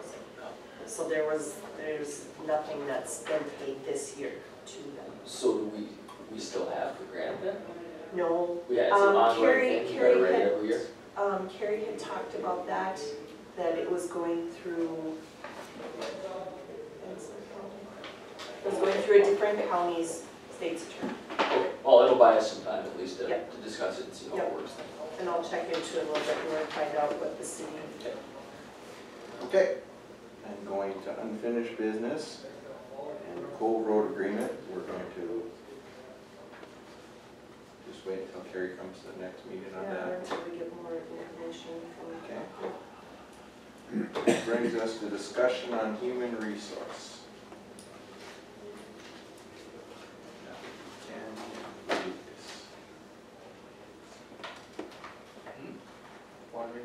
Oh, no, I was looking down on it. Never mind. Candy, So you're in charge now? you got, We received 3 applications for the job opening. So, We set up just- interviews, in other words. yeah. you know, you need to let me know when we, you know. What's our, oh, that's sure. Could we do it prior to our next meeting? Or we could do it before. Same day, just an hour earlier, 2 hours earlier? Yeah, it's kind of nice. That's your wishes. Better if we have time to convene before then, that'd be fine too. Because then that way, if we did it before that day, we could potentially have enough time to make a decision at that commission meeting. That would make sense to me. What's our plan for interviewing, I guess?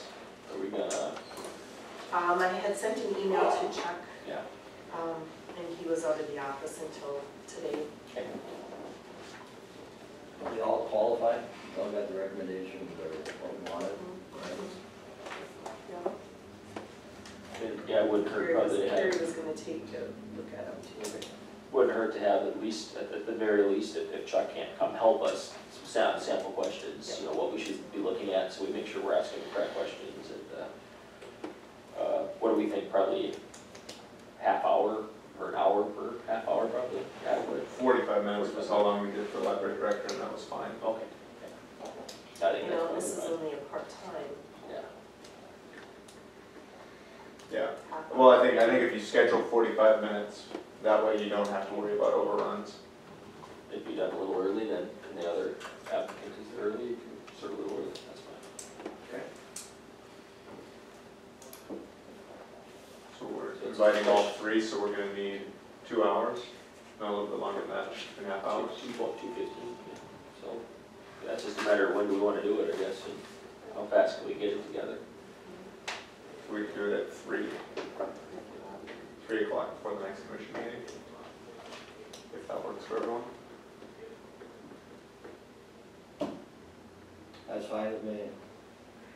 I give you 2 2 hours and then time enough before the. Yeah, I'd like some time before, after we get done, so we can discuss all the individuals, and then maybe if we're comfortable at that point, we can make the decision, or we can just push it to the next meeting, give ourselves some extra time to think about it as well. That works for me.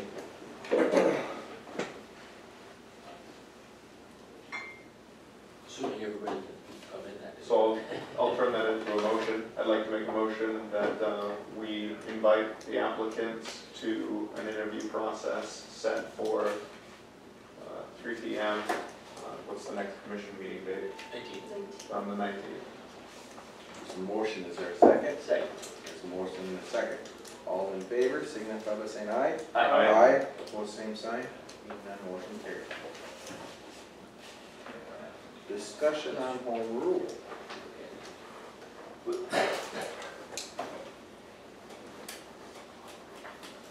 we standing with that?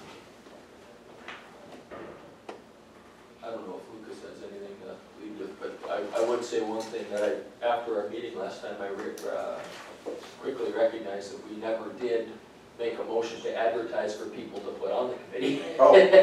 So we need to get that done so we can figure out, I mean, we kind of had a framework for what we wanted to do as it could, size-wise and all that, but we should advertise for people that are interested.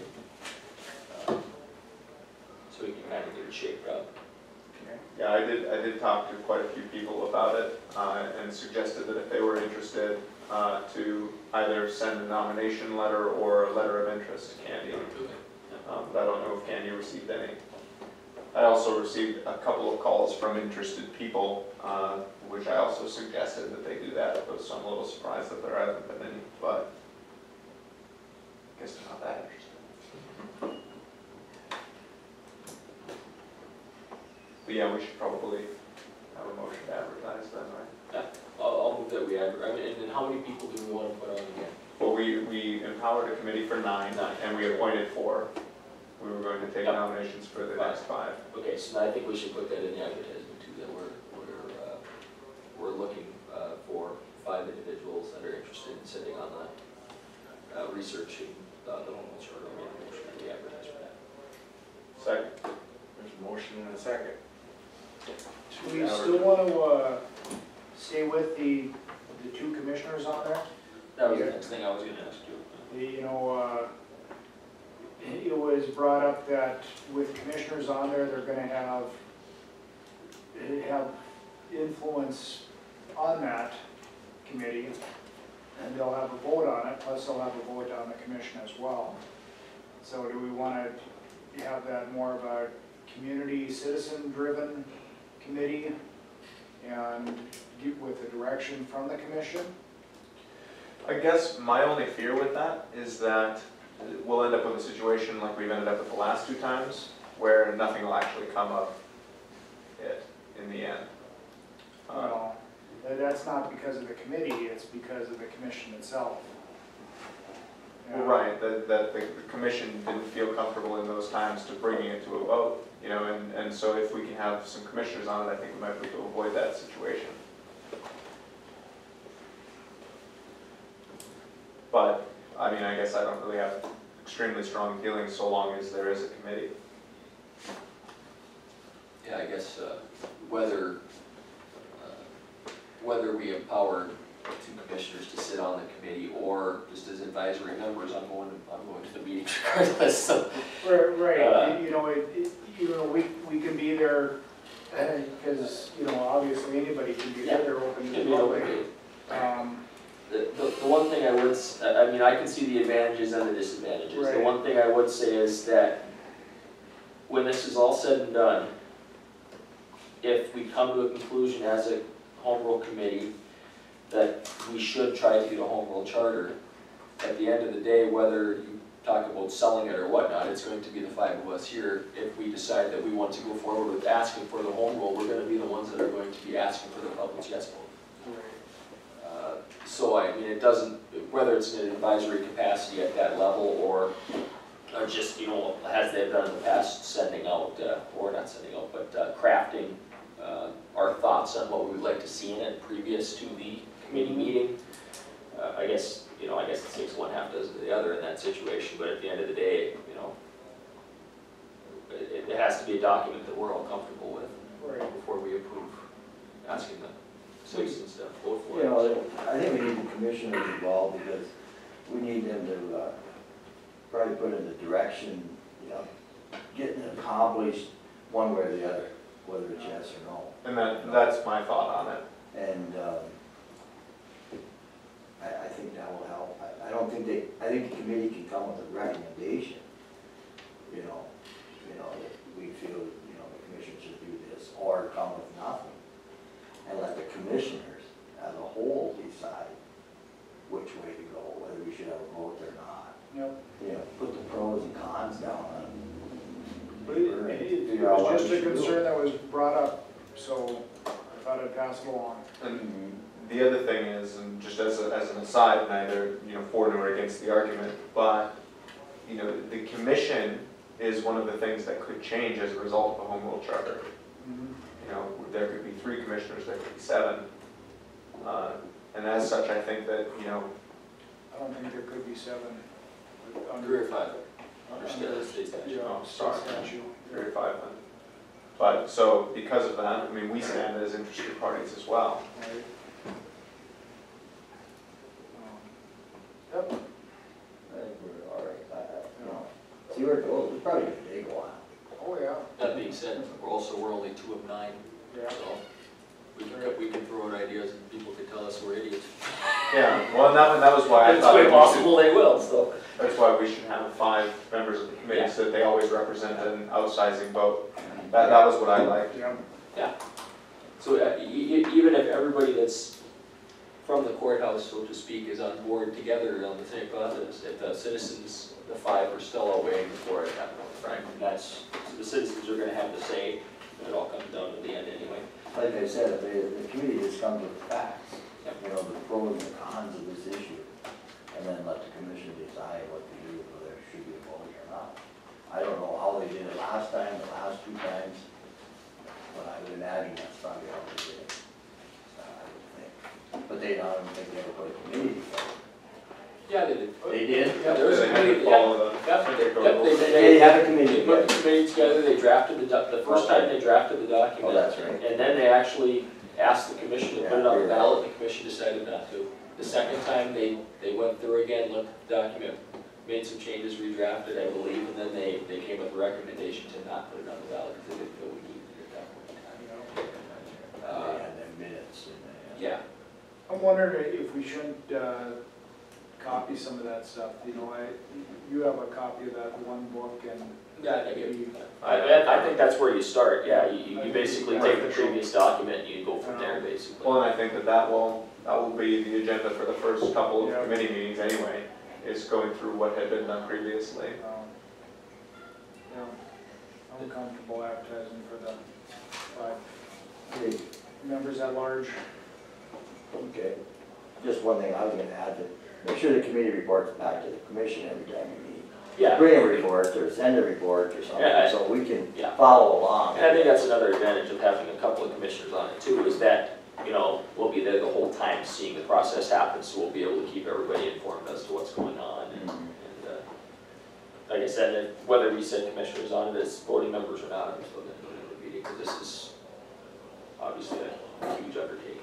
Right. Gonna have to be informed, so. Go ahead, Jeff, sorry I interrupted you. No, I'm comfortable with the vote, so we can proceed with that, I think. Okay, so we're gonna put an advertisement out and we'll move forward. Did we vote on it? Yeah. No? Do we have a motion? We have a motion, I made the motion, Luke is second, and then we'll discuss. And we haven't discussed Okay. it.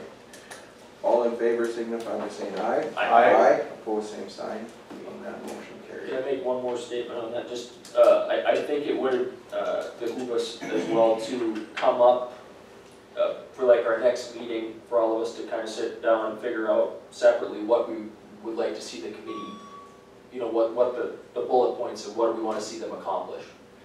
And then kind of get together at our next meeting and craft that as a list.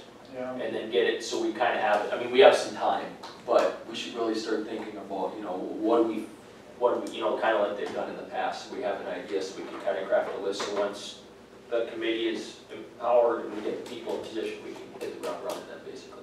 Right.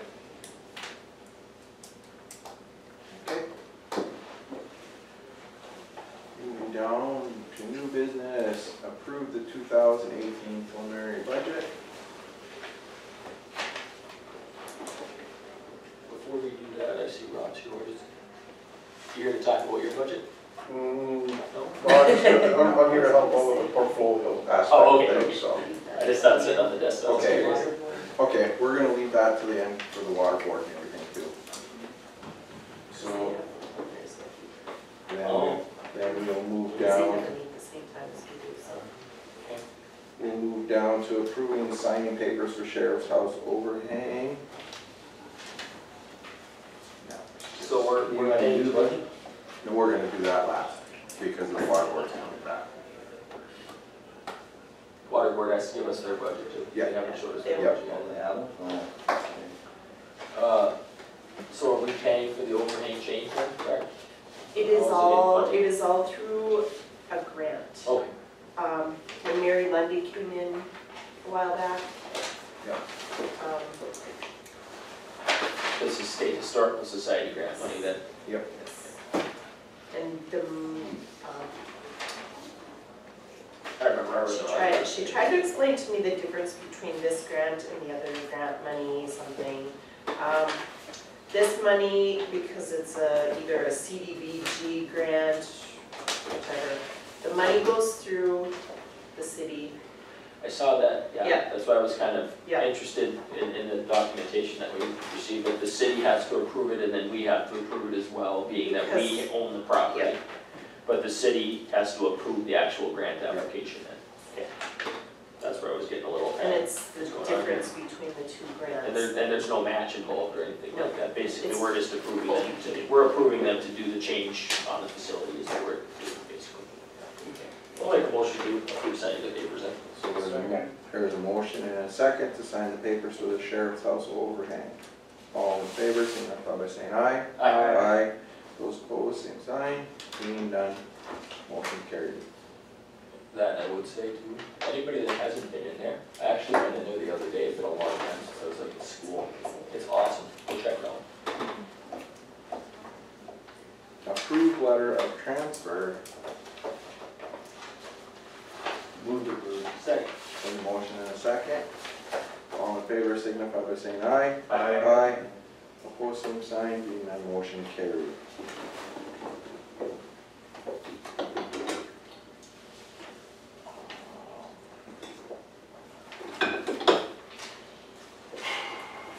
Well, we move down to report on portfolios, which is kind of where Rob and Steve both are here. I'll start with Ed. Okay, social service, we covered all that, so.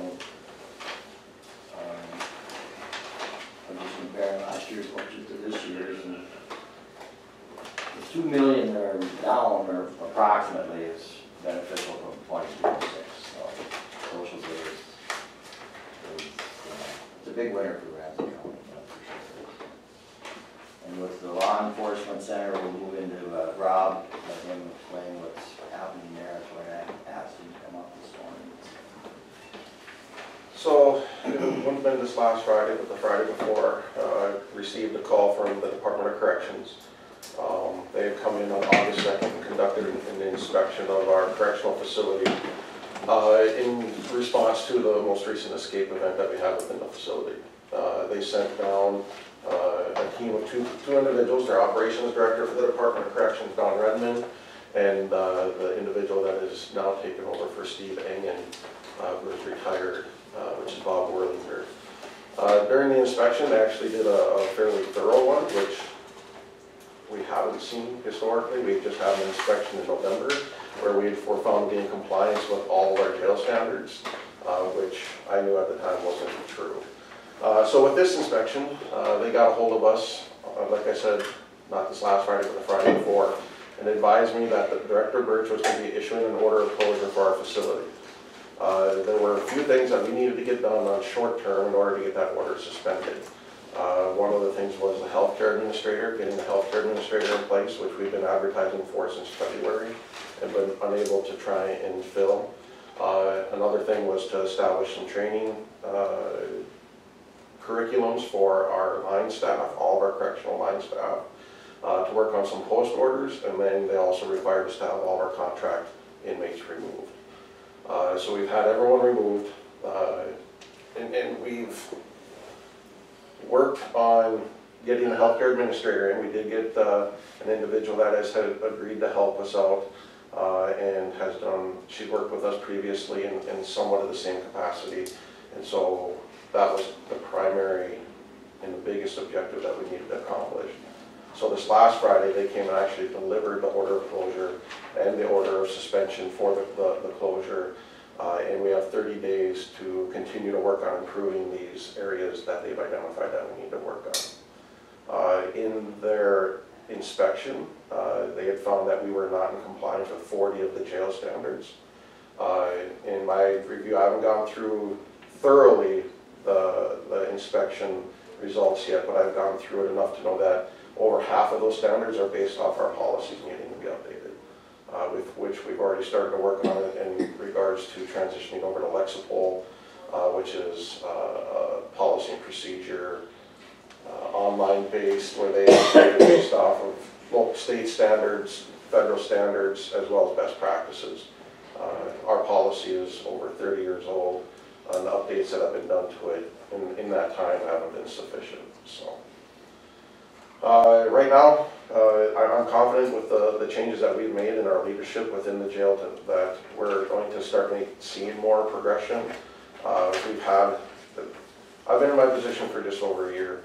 When I got into my role, I knew what I was getting into. There was a lot that needed to be done. I think we have made some good strides in the time that I've been there, but I also think that this is an indicator of how far we have yet to go. If anyone has any questions, or Steve would like to add anything. I'm confident we're going to be fine. I mean, we're on the right track. It's just going to take a little bit of effort, and then I was at the meeting with the DOCR people on Friday as well, and I think, you know, it's serious, but I think we've made great strides in the last short, and I have all the confidence that we're going to be just fine. I mean, we need some work to do, but that's already in motion, and the things that we need to do immediately are mostly done already, or in the process of being done. So I'm on, you know, we will come out of this fine. And then we have now a roadmap to where to move forward with this to make sure our facility gets back to where it should be. And one of the things we're going to be doing to ensure that that we're doing what needs to be done is we're going to be establishing a weekly meeting where Steve and Ed, I believe, when he can, is going to be coming in to attend those meetings to get regular updates as far as what we have accomplished and what we're doing to make sure that we're getting things addressed as needed. With respect to this notice of closure, order of closure, is that contingent, being lifted, is that contingent on another full inspection? There'll be multiple inspections. It's actually in place for a year, to where they'll be coming in throughout that year and doing multiple inspections, I would expect, unannounced during that time frame. Plus, we'll also maintain constant communication with them, letting them know as well, as far as what we've done, providing documentation for trainings and for some of the steps that we've taken to address their concerns. So we won't be able to house any federal prisoners for a year? I'm going to be asking a little bit more questions as I go through this to try and identify. I think once we get in compliance with the jail standards, that they'll lift that restriction off of us. It's just that the order will be open for a year to where they could come back in and make any other changes that they needed.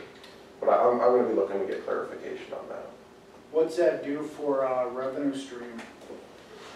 Well, and that's something that we've kind of identified already, is that, you know, we historically have relied on our contract beds to help us, you know, finance the facility.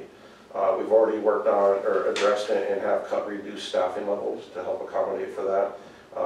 One of the things that we'll have to do as we go through the policies is to do another staffing plan, which will, because right now with the most recent staffing plan that was done, we have to have a minimum of 3 officers on duty at all times according to our policies. So we'll have to conduct another staffing plan to see if we can reduce that to where maybe during downtimes the sergeant would have the opportunity to send somebody home to try and reduce more labor costs.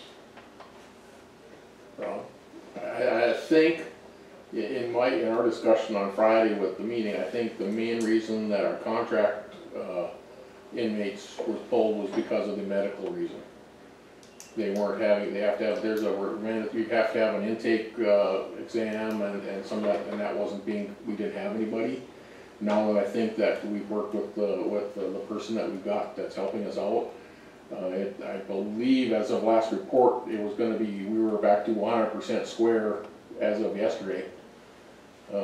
Back to where we need to be. So I mean, that's already corrected. And I think that's the main hurdle that I think once we approve documentation that is up and running, that they hopefully will reinstate our ability to have federal or our contract inmates. I think that was the main hurdle why that got pulled. The other, like the policy issues wasn't the main, I think it was the medical was the main. And then now that we have that kind of up and rolling already, Robinson got that done, I think that's gonna be the big hurdle that they should hopefully get the okay to bring those back in as ASAP. And Go ahead. oh, sorry, just as a worst case, in case any of us are asked about it, what happens if we fail to meet the order of closure requirements? Then they'll close down the jail. Close And the then jail. we'll have to find, Yep. yeah, then we'll have to find, it'll be the jail that will close down. And then they'd have to look for other options for housing the offenders. And then after that point, what would be the process of reopening the LEC? I mean, if it were to happen, what would that process look like? Meet the standards. Yeah, it'd be going through and continuing to work on trying to get in compliance with all the standards. There's a number of standards we won't come in compliance with, we'll have to submit variances for based off the physical structure, but those are pretty minor things.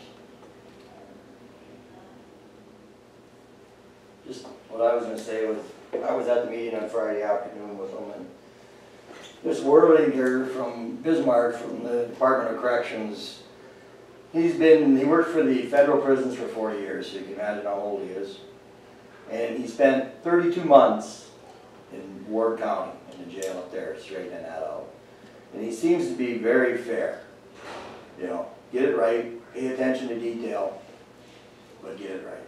Get your manuals in place, and I think you'll be fine. So he led us through the process that afternoon. Steve was there, I was there, Rob was on the phone, Peggy was there, Dan Kraft and Jerry are the captain out there now. So he's more than willing to help us and show us what to do. Manuals, he said, use Ward counties. I wrote them. Well, that's kind of a dead giveaway. If you use their manuals, they're gonna work. So, these are things you gotta clean up.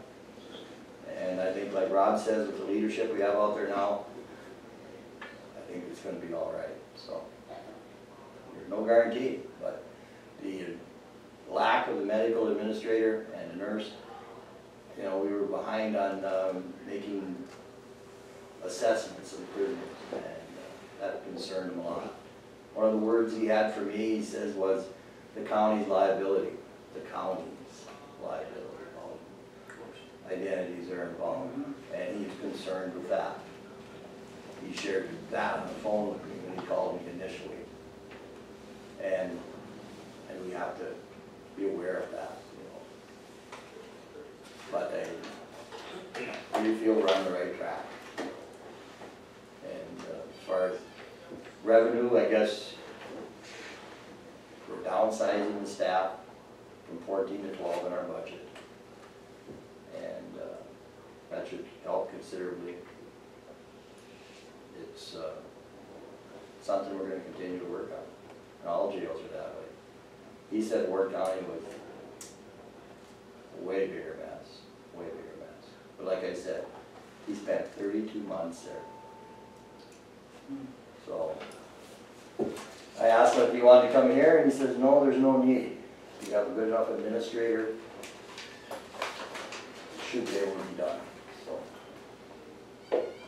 I guess I just want to speak on behalf of a lot of the people in this community that I've talked to, which is to say we have a long way to go to earn the respect back of this community, and we have not done very much to prove that we can operate in the way that a corrections unit needs to operate.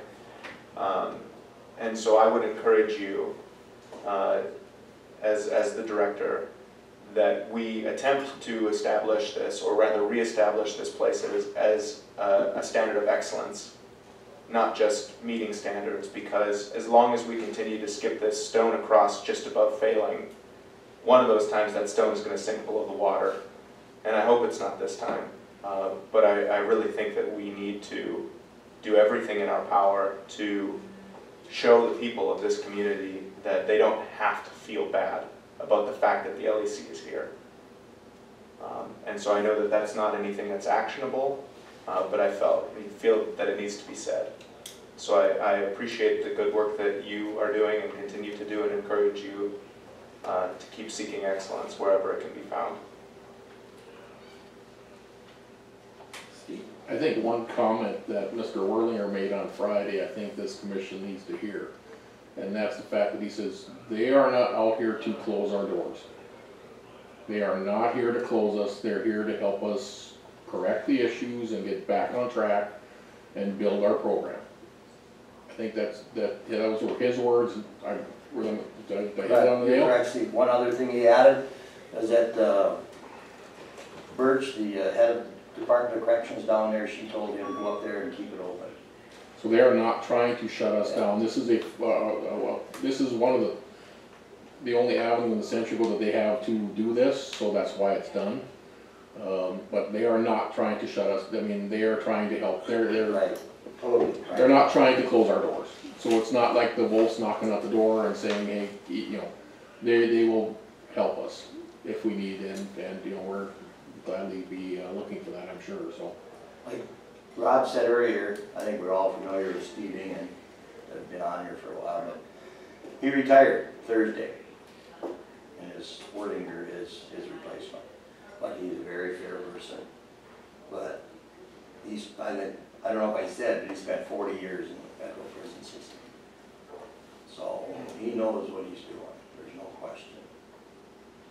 But he had a lot of confidence, give all the staff confidence that it can be done. So, but I'm glad we can catch it in time.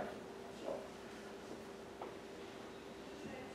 Can either of you speak to the report out last week about the people being picked up for detox and the city's position on the policy on the LEC? Well, one of the jail standards is that any detox that comes into the correctional facility has to be medically cleared before we can accept them. So that means that they're going to the emergency room and going through a screening process, which is running about $1,500 before we can even accept them. So with the number of detoxes that the city does, they're looking at adding an ordinance that would allow them to not necessarily put them in detox, but to possibly charge them with an offense. Criminal. And so would that criminal offense, Yeah, you guessed it. it would bump it up to the county? Oh, no, we would stay with the city. Yeah, It would stay with the would. city? No, but aren't we open, if they do something like that, aren't we opening ourselves to the possibility of taking somebody in that we shouldn't be taking in? Exactly. And then all of a sudden, we have a problem in the jail and then we get sued? Well, and that's where I've implemented a policy based off best practices where anyone that's got a BAC of a 0.30 or higher Yeah, has to be medically cleared. of course. But that's also, you know, it's not ideal either, because not only is it a $1,500 fee that's assessed of it, but it's also officer time that's spent up there. Well, what does it take to clear these individuals? They got- What's the screening that they do? It's a that full costs screening at the $1,500? Lab work, everything. And it takes at least 45 minutes just for the lab work to get back once they submit it, depending on, you know. But one thing you said, Adam, and then I think that's the most important point, you know, that we have to have with this issue, is its liability.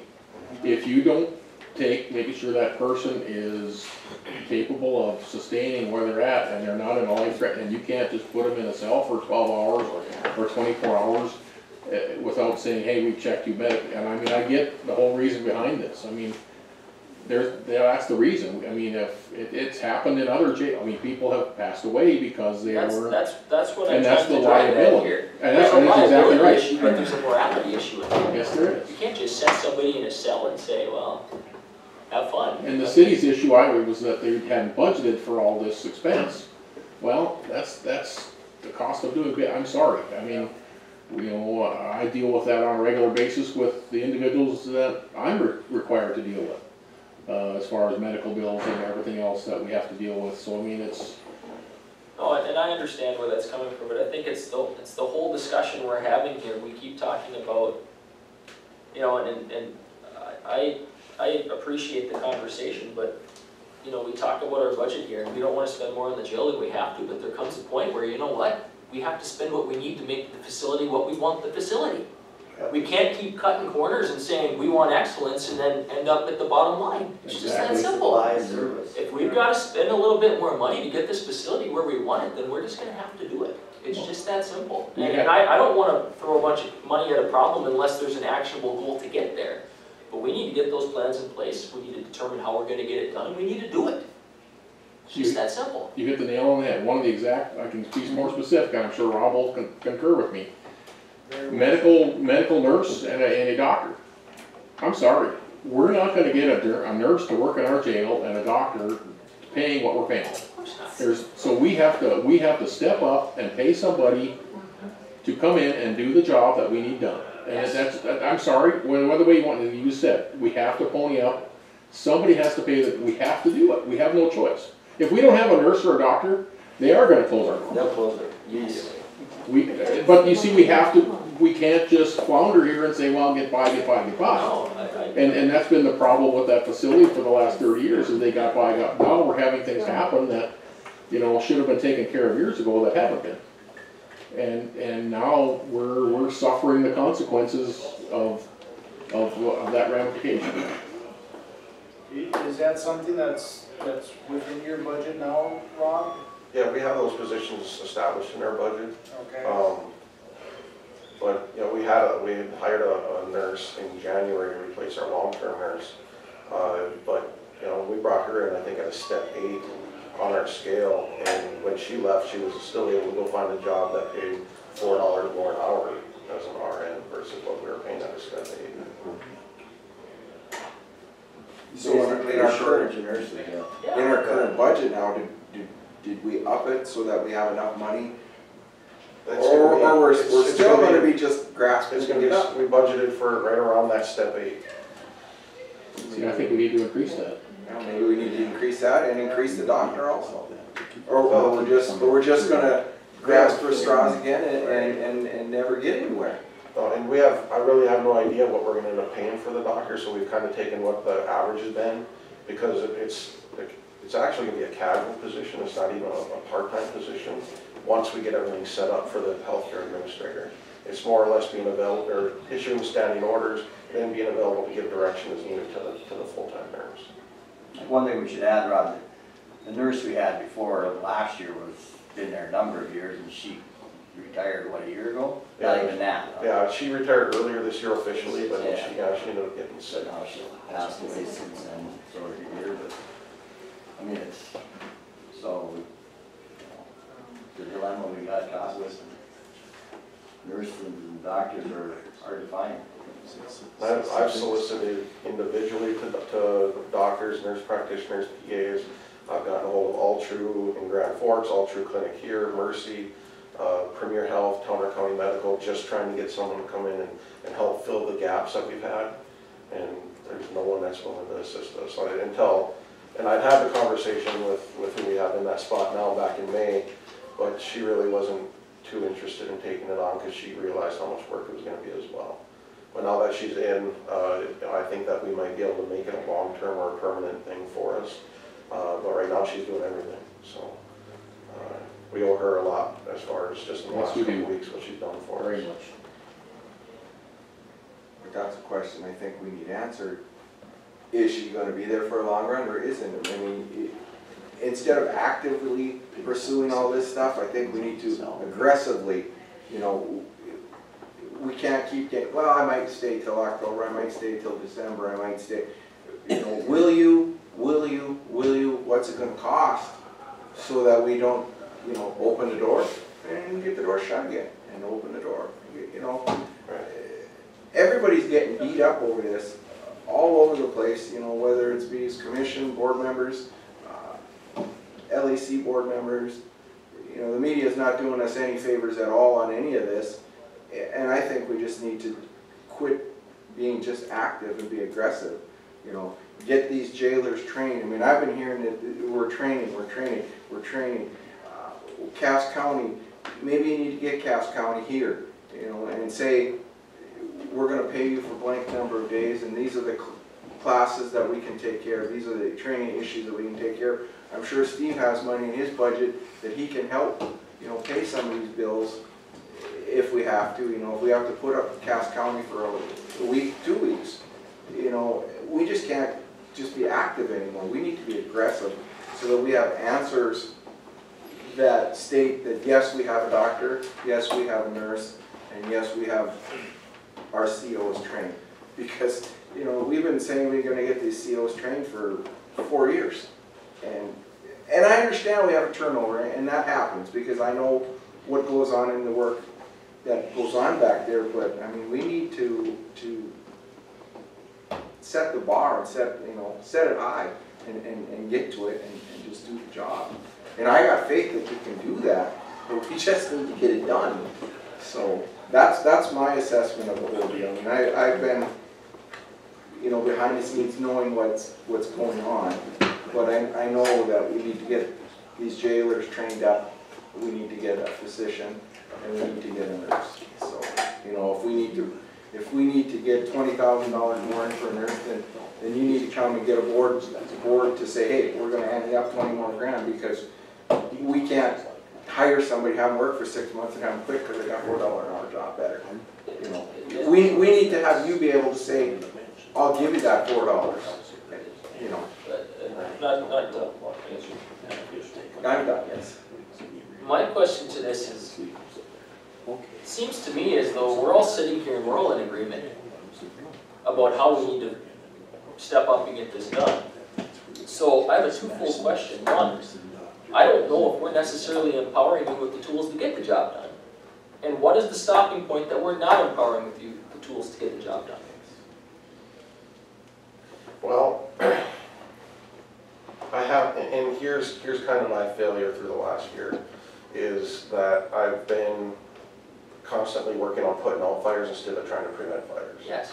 So that's one of the things that, you know, I feel like I've got the leadership team complete now for me to be able to help you, to rely on them to be able to do their jobs, where I don't have to be following up constantly on them, to where I'll be able to start identifying those types of things, and then be able to bring that to our board and let them know, hey, this is, and there's a lot. It's mind-boggling to sit down and really think about everything. So I know it's a huge job, but I you know, if an organization is to run correctly and run well, there's obviously always going to be those putting out fires things. But when you think about the administrator, and you're supposed to, you should have, and hopefully now you do have that team in place, and you're confident that you do, that you're supposed to be long-term planning, long-term goal, strategic. Where are we going to go to make this better and get better results? And we need to get to that point. My point is, I mean, I think we're all in agreement in this room, but how do we get there? Because, you know what, I've been sitting here for 2 years and it's been the same story over and over again, and I'm sick of it. It's just that simple, and I'm not blaming you.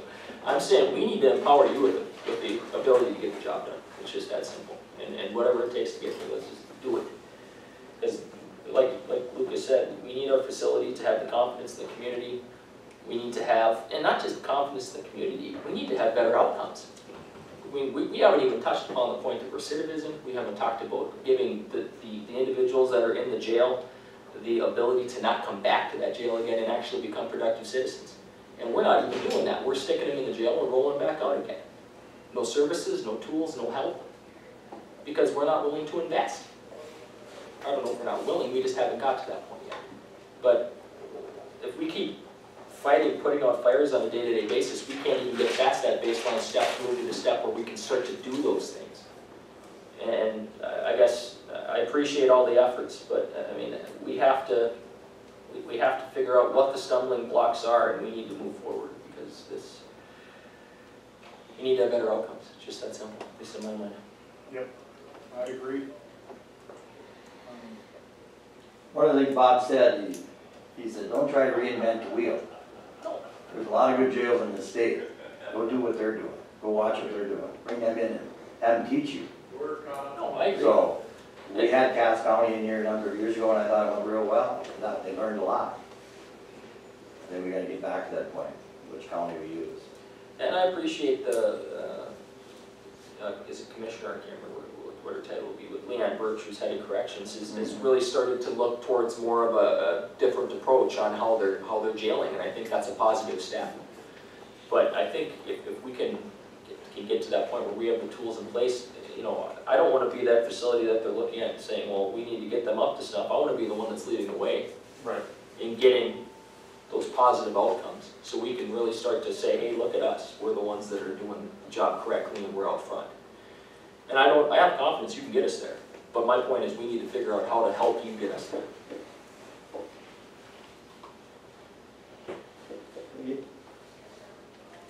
It's gonna be a process, there's no doubt about that. The gentleman from the state working there, he said, it will be a process.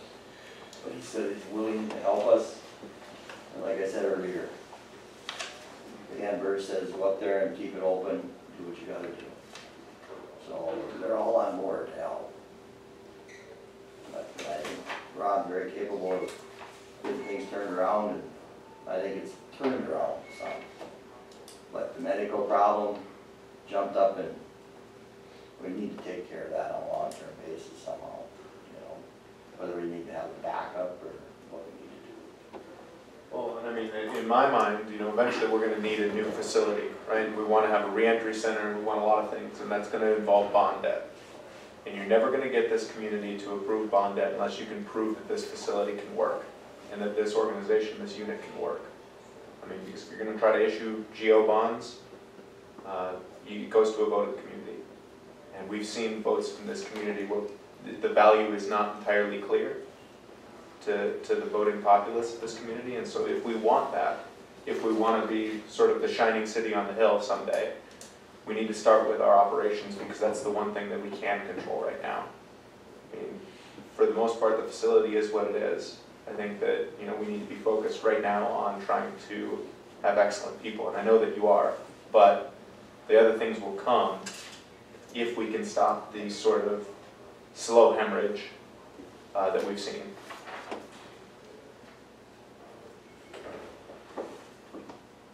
Any other questions, thoughts? Rob, Steve?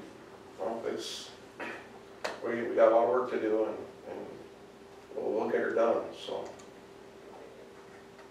Gentlemen, thank you for your time. Thank you. Okay, Ed, back to your portfolios. I'm done. Your time's long. Okay. Thanks, Rob. Well, I guess, I don't know, Katie, do you have anything you want to say? Nope, I just came in to listen. Okay. Well, as far as I know, it seems that everything is running as it should be. To chase semi-bad news after bad news, we decided to reopen the hiring process for library director. We interviewed 3 candidates, one of which we thought would be a very excellent director, and she unfortunately took a job elsewhere. Another one of the 3 answered a Skype call in his bed. And that was one of the more absurd things I've ever had to experience. And so, as I'm sure you can imagine, we didn't extend an offer that direction. And because of he answered a Skype call, so like webcam, in his bed. He was lying in bed. For an interview. For an interview. Hands like this. Laid there, whole time. Anyway, so, it's neither here nor there. We've reopened interviews for that, and hopefully we can find some candidates of merit. And the other news, and I hope I'm not undercutting Mr. Olson, seeing as he represents that on this commission, but I'm not sure that he's aware, the director of the Heritage Center is leaving, and her last day will be on the 22nd of this month. So that's another position that we now need to fill. And as an aside, that's been a personal crusade of mine, to try to convince people that we need to do better on behalf of young professionals in this community. And the 2 examples that I went around using for months on end was Angela Plummer, the library director, and Rachel Johnson, the Heritage Center director. And I said, it won't matter what we pay them, it won't matter whatever, if we don't make this a better community, they'll leave, and now they're leaving. And so that feels to me a little bit like a punch to the gut. And I feel personally that I have failed in what I set out to do here and what I ran on as a platform, that, you know, we need to make this an attractive place for younger people, and I sit here still months later without the answers and wishing that we had a few. Yeah, I guess I don't really have anything else to announce. Okay. Commissioner Fred. Uh-huh. Something good, something good. Something positive in that? Good. I did have a discussion with Sheriff Nelson about his budget, and did we get that increase that you were looking for in the preliminary? Okay. Because I missed a couple things in my previous I one, so missed a couple things in his previous ones, it and was pretty specific about what the increase was. so we got that taken care of. Bill informed you on what's going on with extension, and it sounds like we'll have another group of young people from Ramsey County representing the county in 4-H shooting sports down in Grand Island next June for shotgun participation, where, you know, Ramsey County seems to win that state competition on an annual basis, and it's up to the kids and their parents whether or not they want to make that commitment to attend that. Because it's a once-in-a-lifetime opportunity. You can only go once for that particular activity through 4-H, and so the 4 gentlemen, 4 were from Devil's Lake itself, and 1 up in the Hamden area, Ordale Morstead was the other gentleman from up in that area. So we'll have another 4 people participating in the 4-H shotgun program next June in Grand Island. So, yeah. That's good about it. That's a once in a lifetime thing? It's a once in a lifetime, yeah. 4-H will only allow you to attend their national competition once per event. I mean, you can go, you know, we've had several kids go in multiple events. I think one of the hands we did went 4 times in different events, archery and air rifle and shotgun, and you know, so it's quite an accomplishment, because you have to go through the state competition and win that. And so you get down there, and shotgun's probably the most popular event down there, and you know, they'll have, you know, 32, 35 states represented, 140 or so kids participating in it. But what you have to remember is that every state has to go through the same process, and depending on some of those states, you know, like Texas, for instance, is really one of the big ones. You know, they have 100,000 kids in their shotgun program. So when you're competing against Texas, you're not competing against those 4, you're competing against the other 100,000 that have participated within that sport within Texas. So it's a huge accomplishment and a huge honor for these kids to represent that.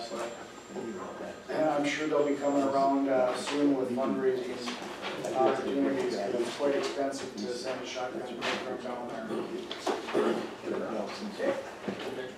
Yeah. Adam. Social services we've already talked about. County Housing Authority, we did not have a meeting last month. Being we didn't have a whole lot to talk about, so we decided to just push it to this month. Just a quick heads up that the Northeast 9, we're going to have a meeting on Thursday, 5:30 p.m. sharp. We're going to have supper, and then we will have a quick meeting talking about resolutions. Why we had to schedule it so quickly was our original concept was due at the end of September. Well, resolutions had to be in by the 15th. To the resolutions committee, they're doing it a little differently this year, I believe. So we had to schedule a little bit quicker than we anticipated, but hopefully we'll have a decent turnout. And then the one thing that's going to be interesting there is we're having the individual from True North Steel come up and talk about the bridge structures that we're looking at doing out on that Morris Township Bridge. So I think that would be beneficial to be there, learn a little bit about that, see if it's something we do want to do, and learn a little bit about that. It's a useful topic because you know, a lot of us in the Northeast 9 have a lot of bridges that are gonna need to be worked on or replaced in the next few years, so it's something to learn about. Forward Devil's Lake, nothing too crazy to talk about there, I don't think. I'm trying to think what else we have to talk about. I think at this point, that's about it. Rachel said that firefighters move along. Well, yeah, they have some equipment in building, they're waiting to see where they're gonna go from there, I guess, is what I know up to this point. Okay. Well, you wanna see if Jim's ready to come back in? Sure. One thing to add on the jail is, Towner County auditor was at the meeting we had last Tuesday. And she's recommending to their board today not to pay the bill that all the counties were paying. So, I just wanted you to be aware of that. What will happen if they don't pay it? I'm not sure. So.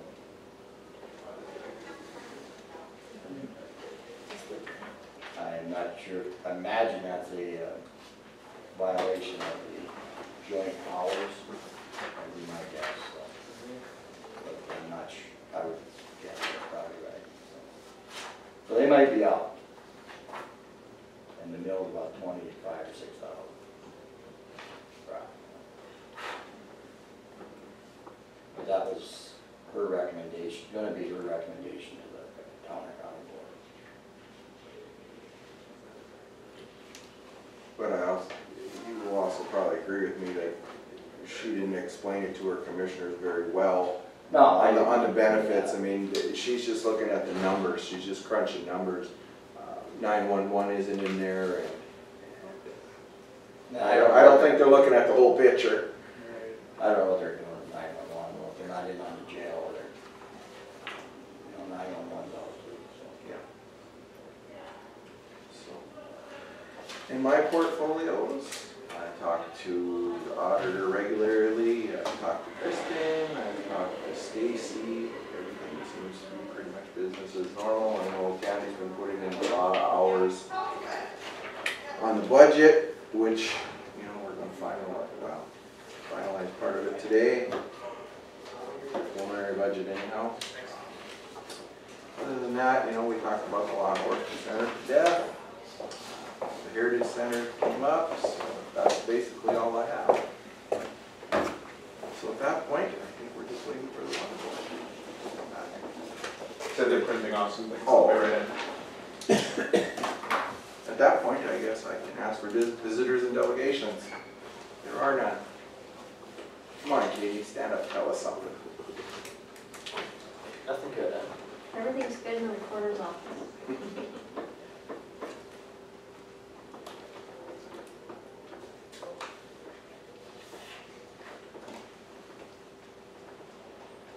Would Steve like to explain that little extra in his budget?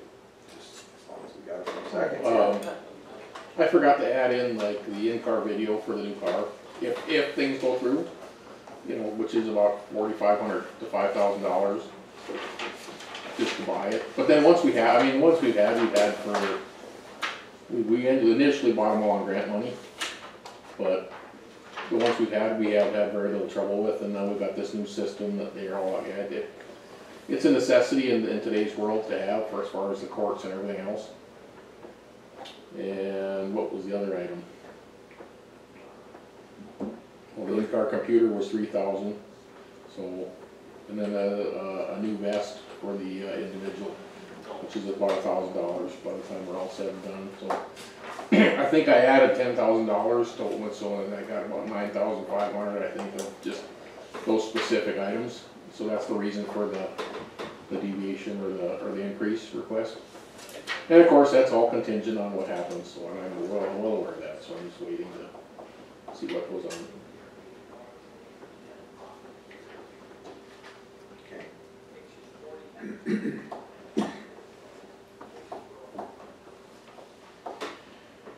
What do you have next for water resource? 150, I think it was. He was with the rest. last year, concerned.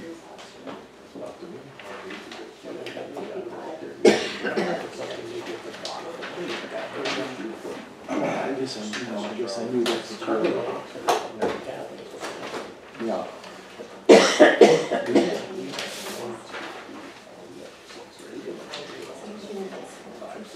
Yeah, that's right.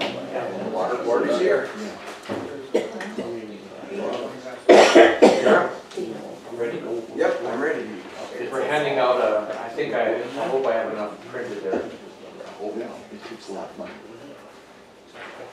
We met with Bruce Gibbons, we caught him in High Plains Equipment, he raced back. And, you know, like Kevin was saying, we have to be on the fence here, we have to protect the rights of a landowner who want to do what they want to do, but we also have to be mindful of neighbors. So what we're writing, this is what we composed and what we are sending out, we voted on. We're in receipt of the U.S. Corps of Engineers packet NOW 2017-01408-biz, creating wetland acres for a wetland bank. The Ramsey County Water Resource District has discussed the proposal this morning at our monthly meeting. We have concerns that plans need to be made by the project to allow water passage so as not to affect neighboring landowners. The existing drainage on surrounding landowners needs to be maintained. Our approval of this project during this comment period is conditional upon the maintenance of the existing drainage patterns of neighboring landowners. We request confirmation of your plans for this waterway maintenance. Please send these plans to our office at the address above. And time will tell if they will send us those plans. So you can do with it as you wish. That's what we voted upon. I hope that's okay. Thank you. Thanks. Wait. Yeah. Your budget is, do we have any questions on their budget? Okay. No change? Same as last year? I believe Marlene and John and someone else worked on that. We didn't discuss that this morning. I think we approved that a month or so ago. You did. And they've all left. You got it, Candace? This, that's in there. Yeah. We're just approving our preliminary budget and Okay. so. Good. I think it's good to go. Thank you. Okay. Moving into approve the 2018 preliminary budget. Candy.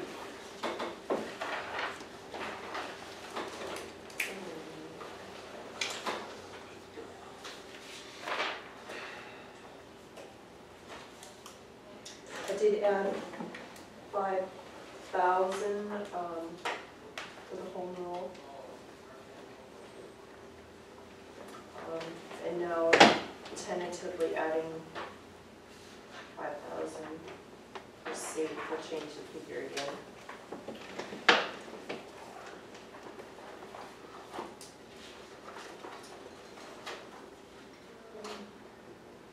I left everyone's figures as is, as presented. Did the Heritage Center director ever get back to us on roof costs or anything like that? So we could maybe put additional dollars for that? I'd expect not. I think with her departure, she probably has not maintained that as a priority at first, but we'll work on it. No, but I'm just saying, if we're gonna do something, we should probably put some additional general dollars in, and then we can always just take it back out again, you know, if we're gonna do anything with it.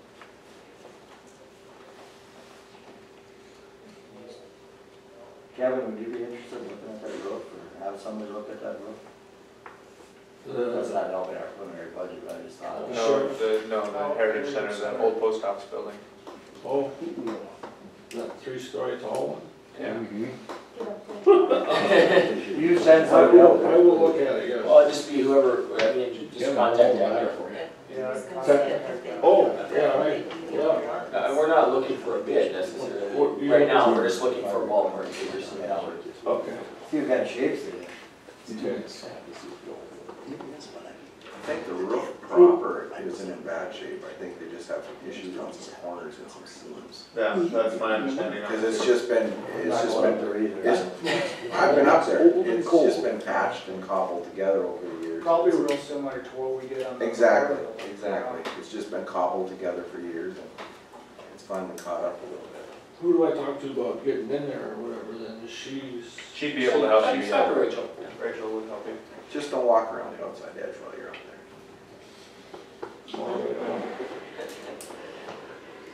Send Victor up Who is the lady that haunts the place? She might be up there. Lillian. Lillian. Does she talk? I swear I've seen Lillian on the roof putting gas in and Well- stuff. I'm not even kidding. I mean, those will be, Is that the one that lives on third floor? Weird. What's our I had a weird carryover? experience. What's our carryover, our general approximately? yeah, this guy was gonna put in. It's just under Are a you gonna have million. that? Under $1 million? No, that's what my next question was gonna be. So, I mean, if we don't budget for it now, we can stick it in the final and just use some of our carryover from the general. Because I would imagine it's not going to be a huge dollar figure we're going to be looking at. There's No, been depends. estimates made over the years, it's nothing more. So we still have a little bit of time, we don't have to necessarily stick additional dollars in right now. I'm comfortable with that. And that just under a million. Well, I guess it all depends where we sit with the LBC up there too. And that's not a large cost either. No. But we want to contribute to it.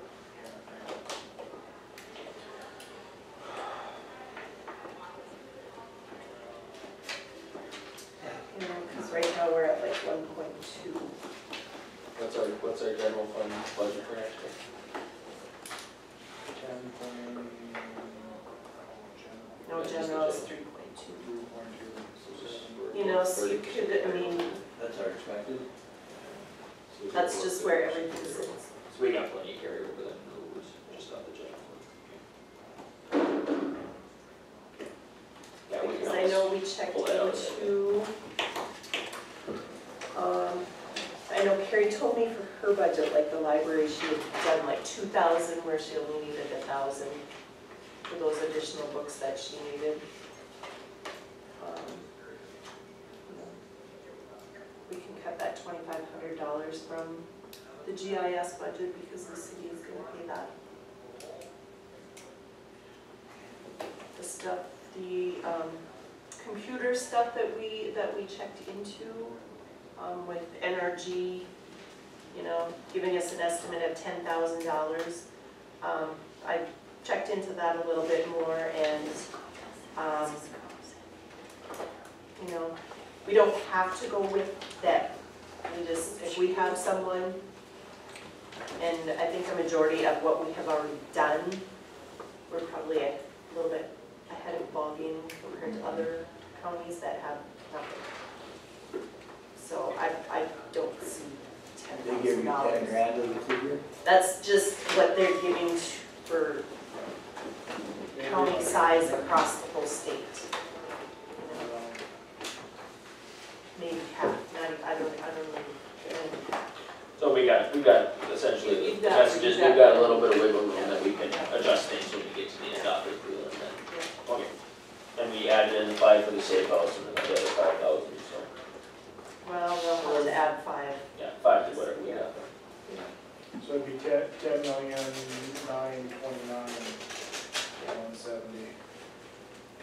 And that's, With the safe. and move that. I make a motion to approve as amended. Second. I was just gonna mention in sitting down with Kevin for probably an hour. We were able to reduce his budget, Not the budget, but or the mills. the mills. The mills part of it. You're gonna With be in my your carryover. carryover more. Yeah. Exactly. So that we don't have to do the publication.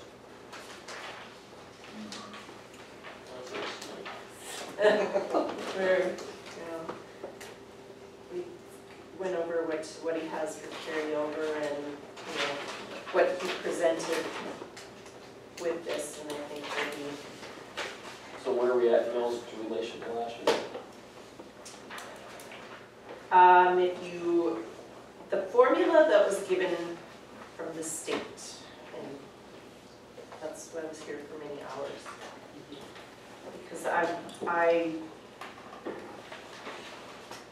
didn't believe in the way that they were telling me. They were telling me, take away 20 mils from 2016 in order to compare apples to apples. And like, how can you do that? You can't take away something that you already had there. So with phone calls with Linda, everything, taking away the 20 mils is like taking away the 12% buyout. So if you go minus the 20 and it's plus another 6 or 7 mils off of that. Thanks to Kevin.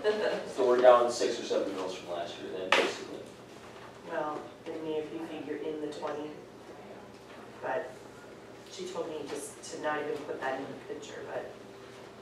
How did the 20 mils for social services that you're not budgeting figure in there? That's just a wash with the property tax buy down? Close, it's okay, Close. 300? Well, it's close, That's gotta be pretty because close. you have carryover. Yeah. Well, I got an increase in valuations, so that. The 12% was only 1.7 million. Right. 1.723 plus then you got the increase on it, we'll add in, so that way you're gonna get pretty close. It'll be Yeah. close to 1.8, 1.9. The 1.9 that we got? Yeah. Okay. She helped me a lot to understand it because I didn't, and other counties that I reached out to, they're having the same issue. But if we didn't have such an increase in our taxable valuation, that's what she pointed out to me, that it was almost like a $2 million increase in our valuation, so, which is good.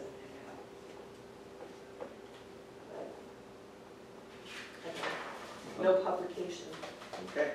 Like your schools was 6 or 7 million up on the valuation. Substantial, I know that. I know they have to do an increase though, don't they? Yeah.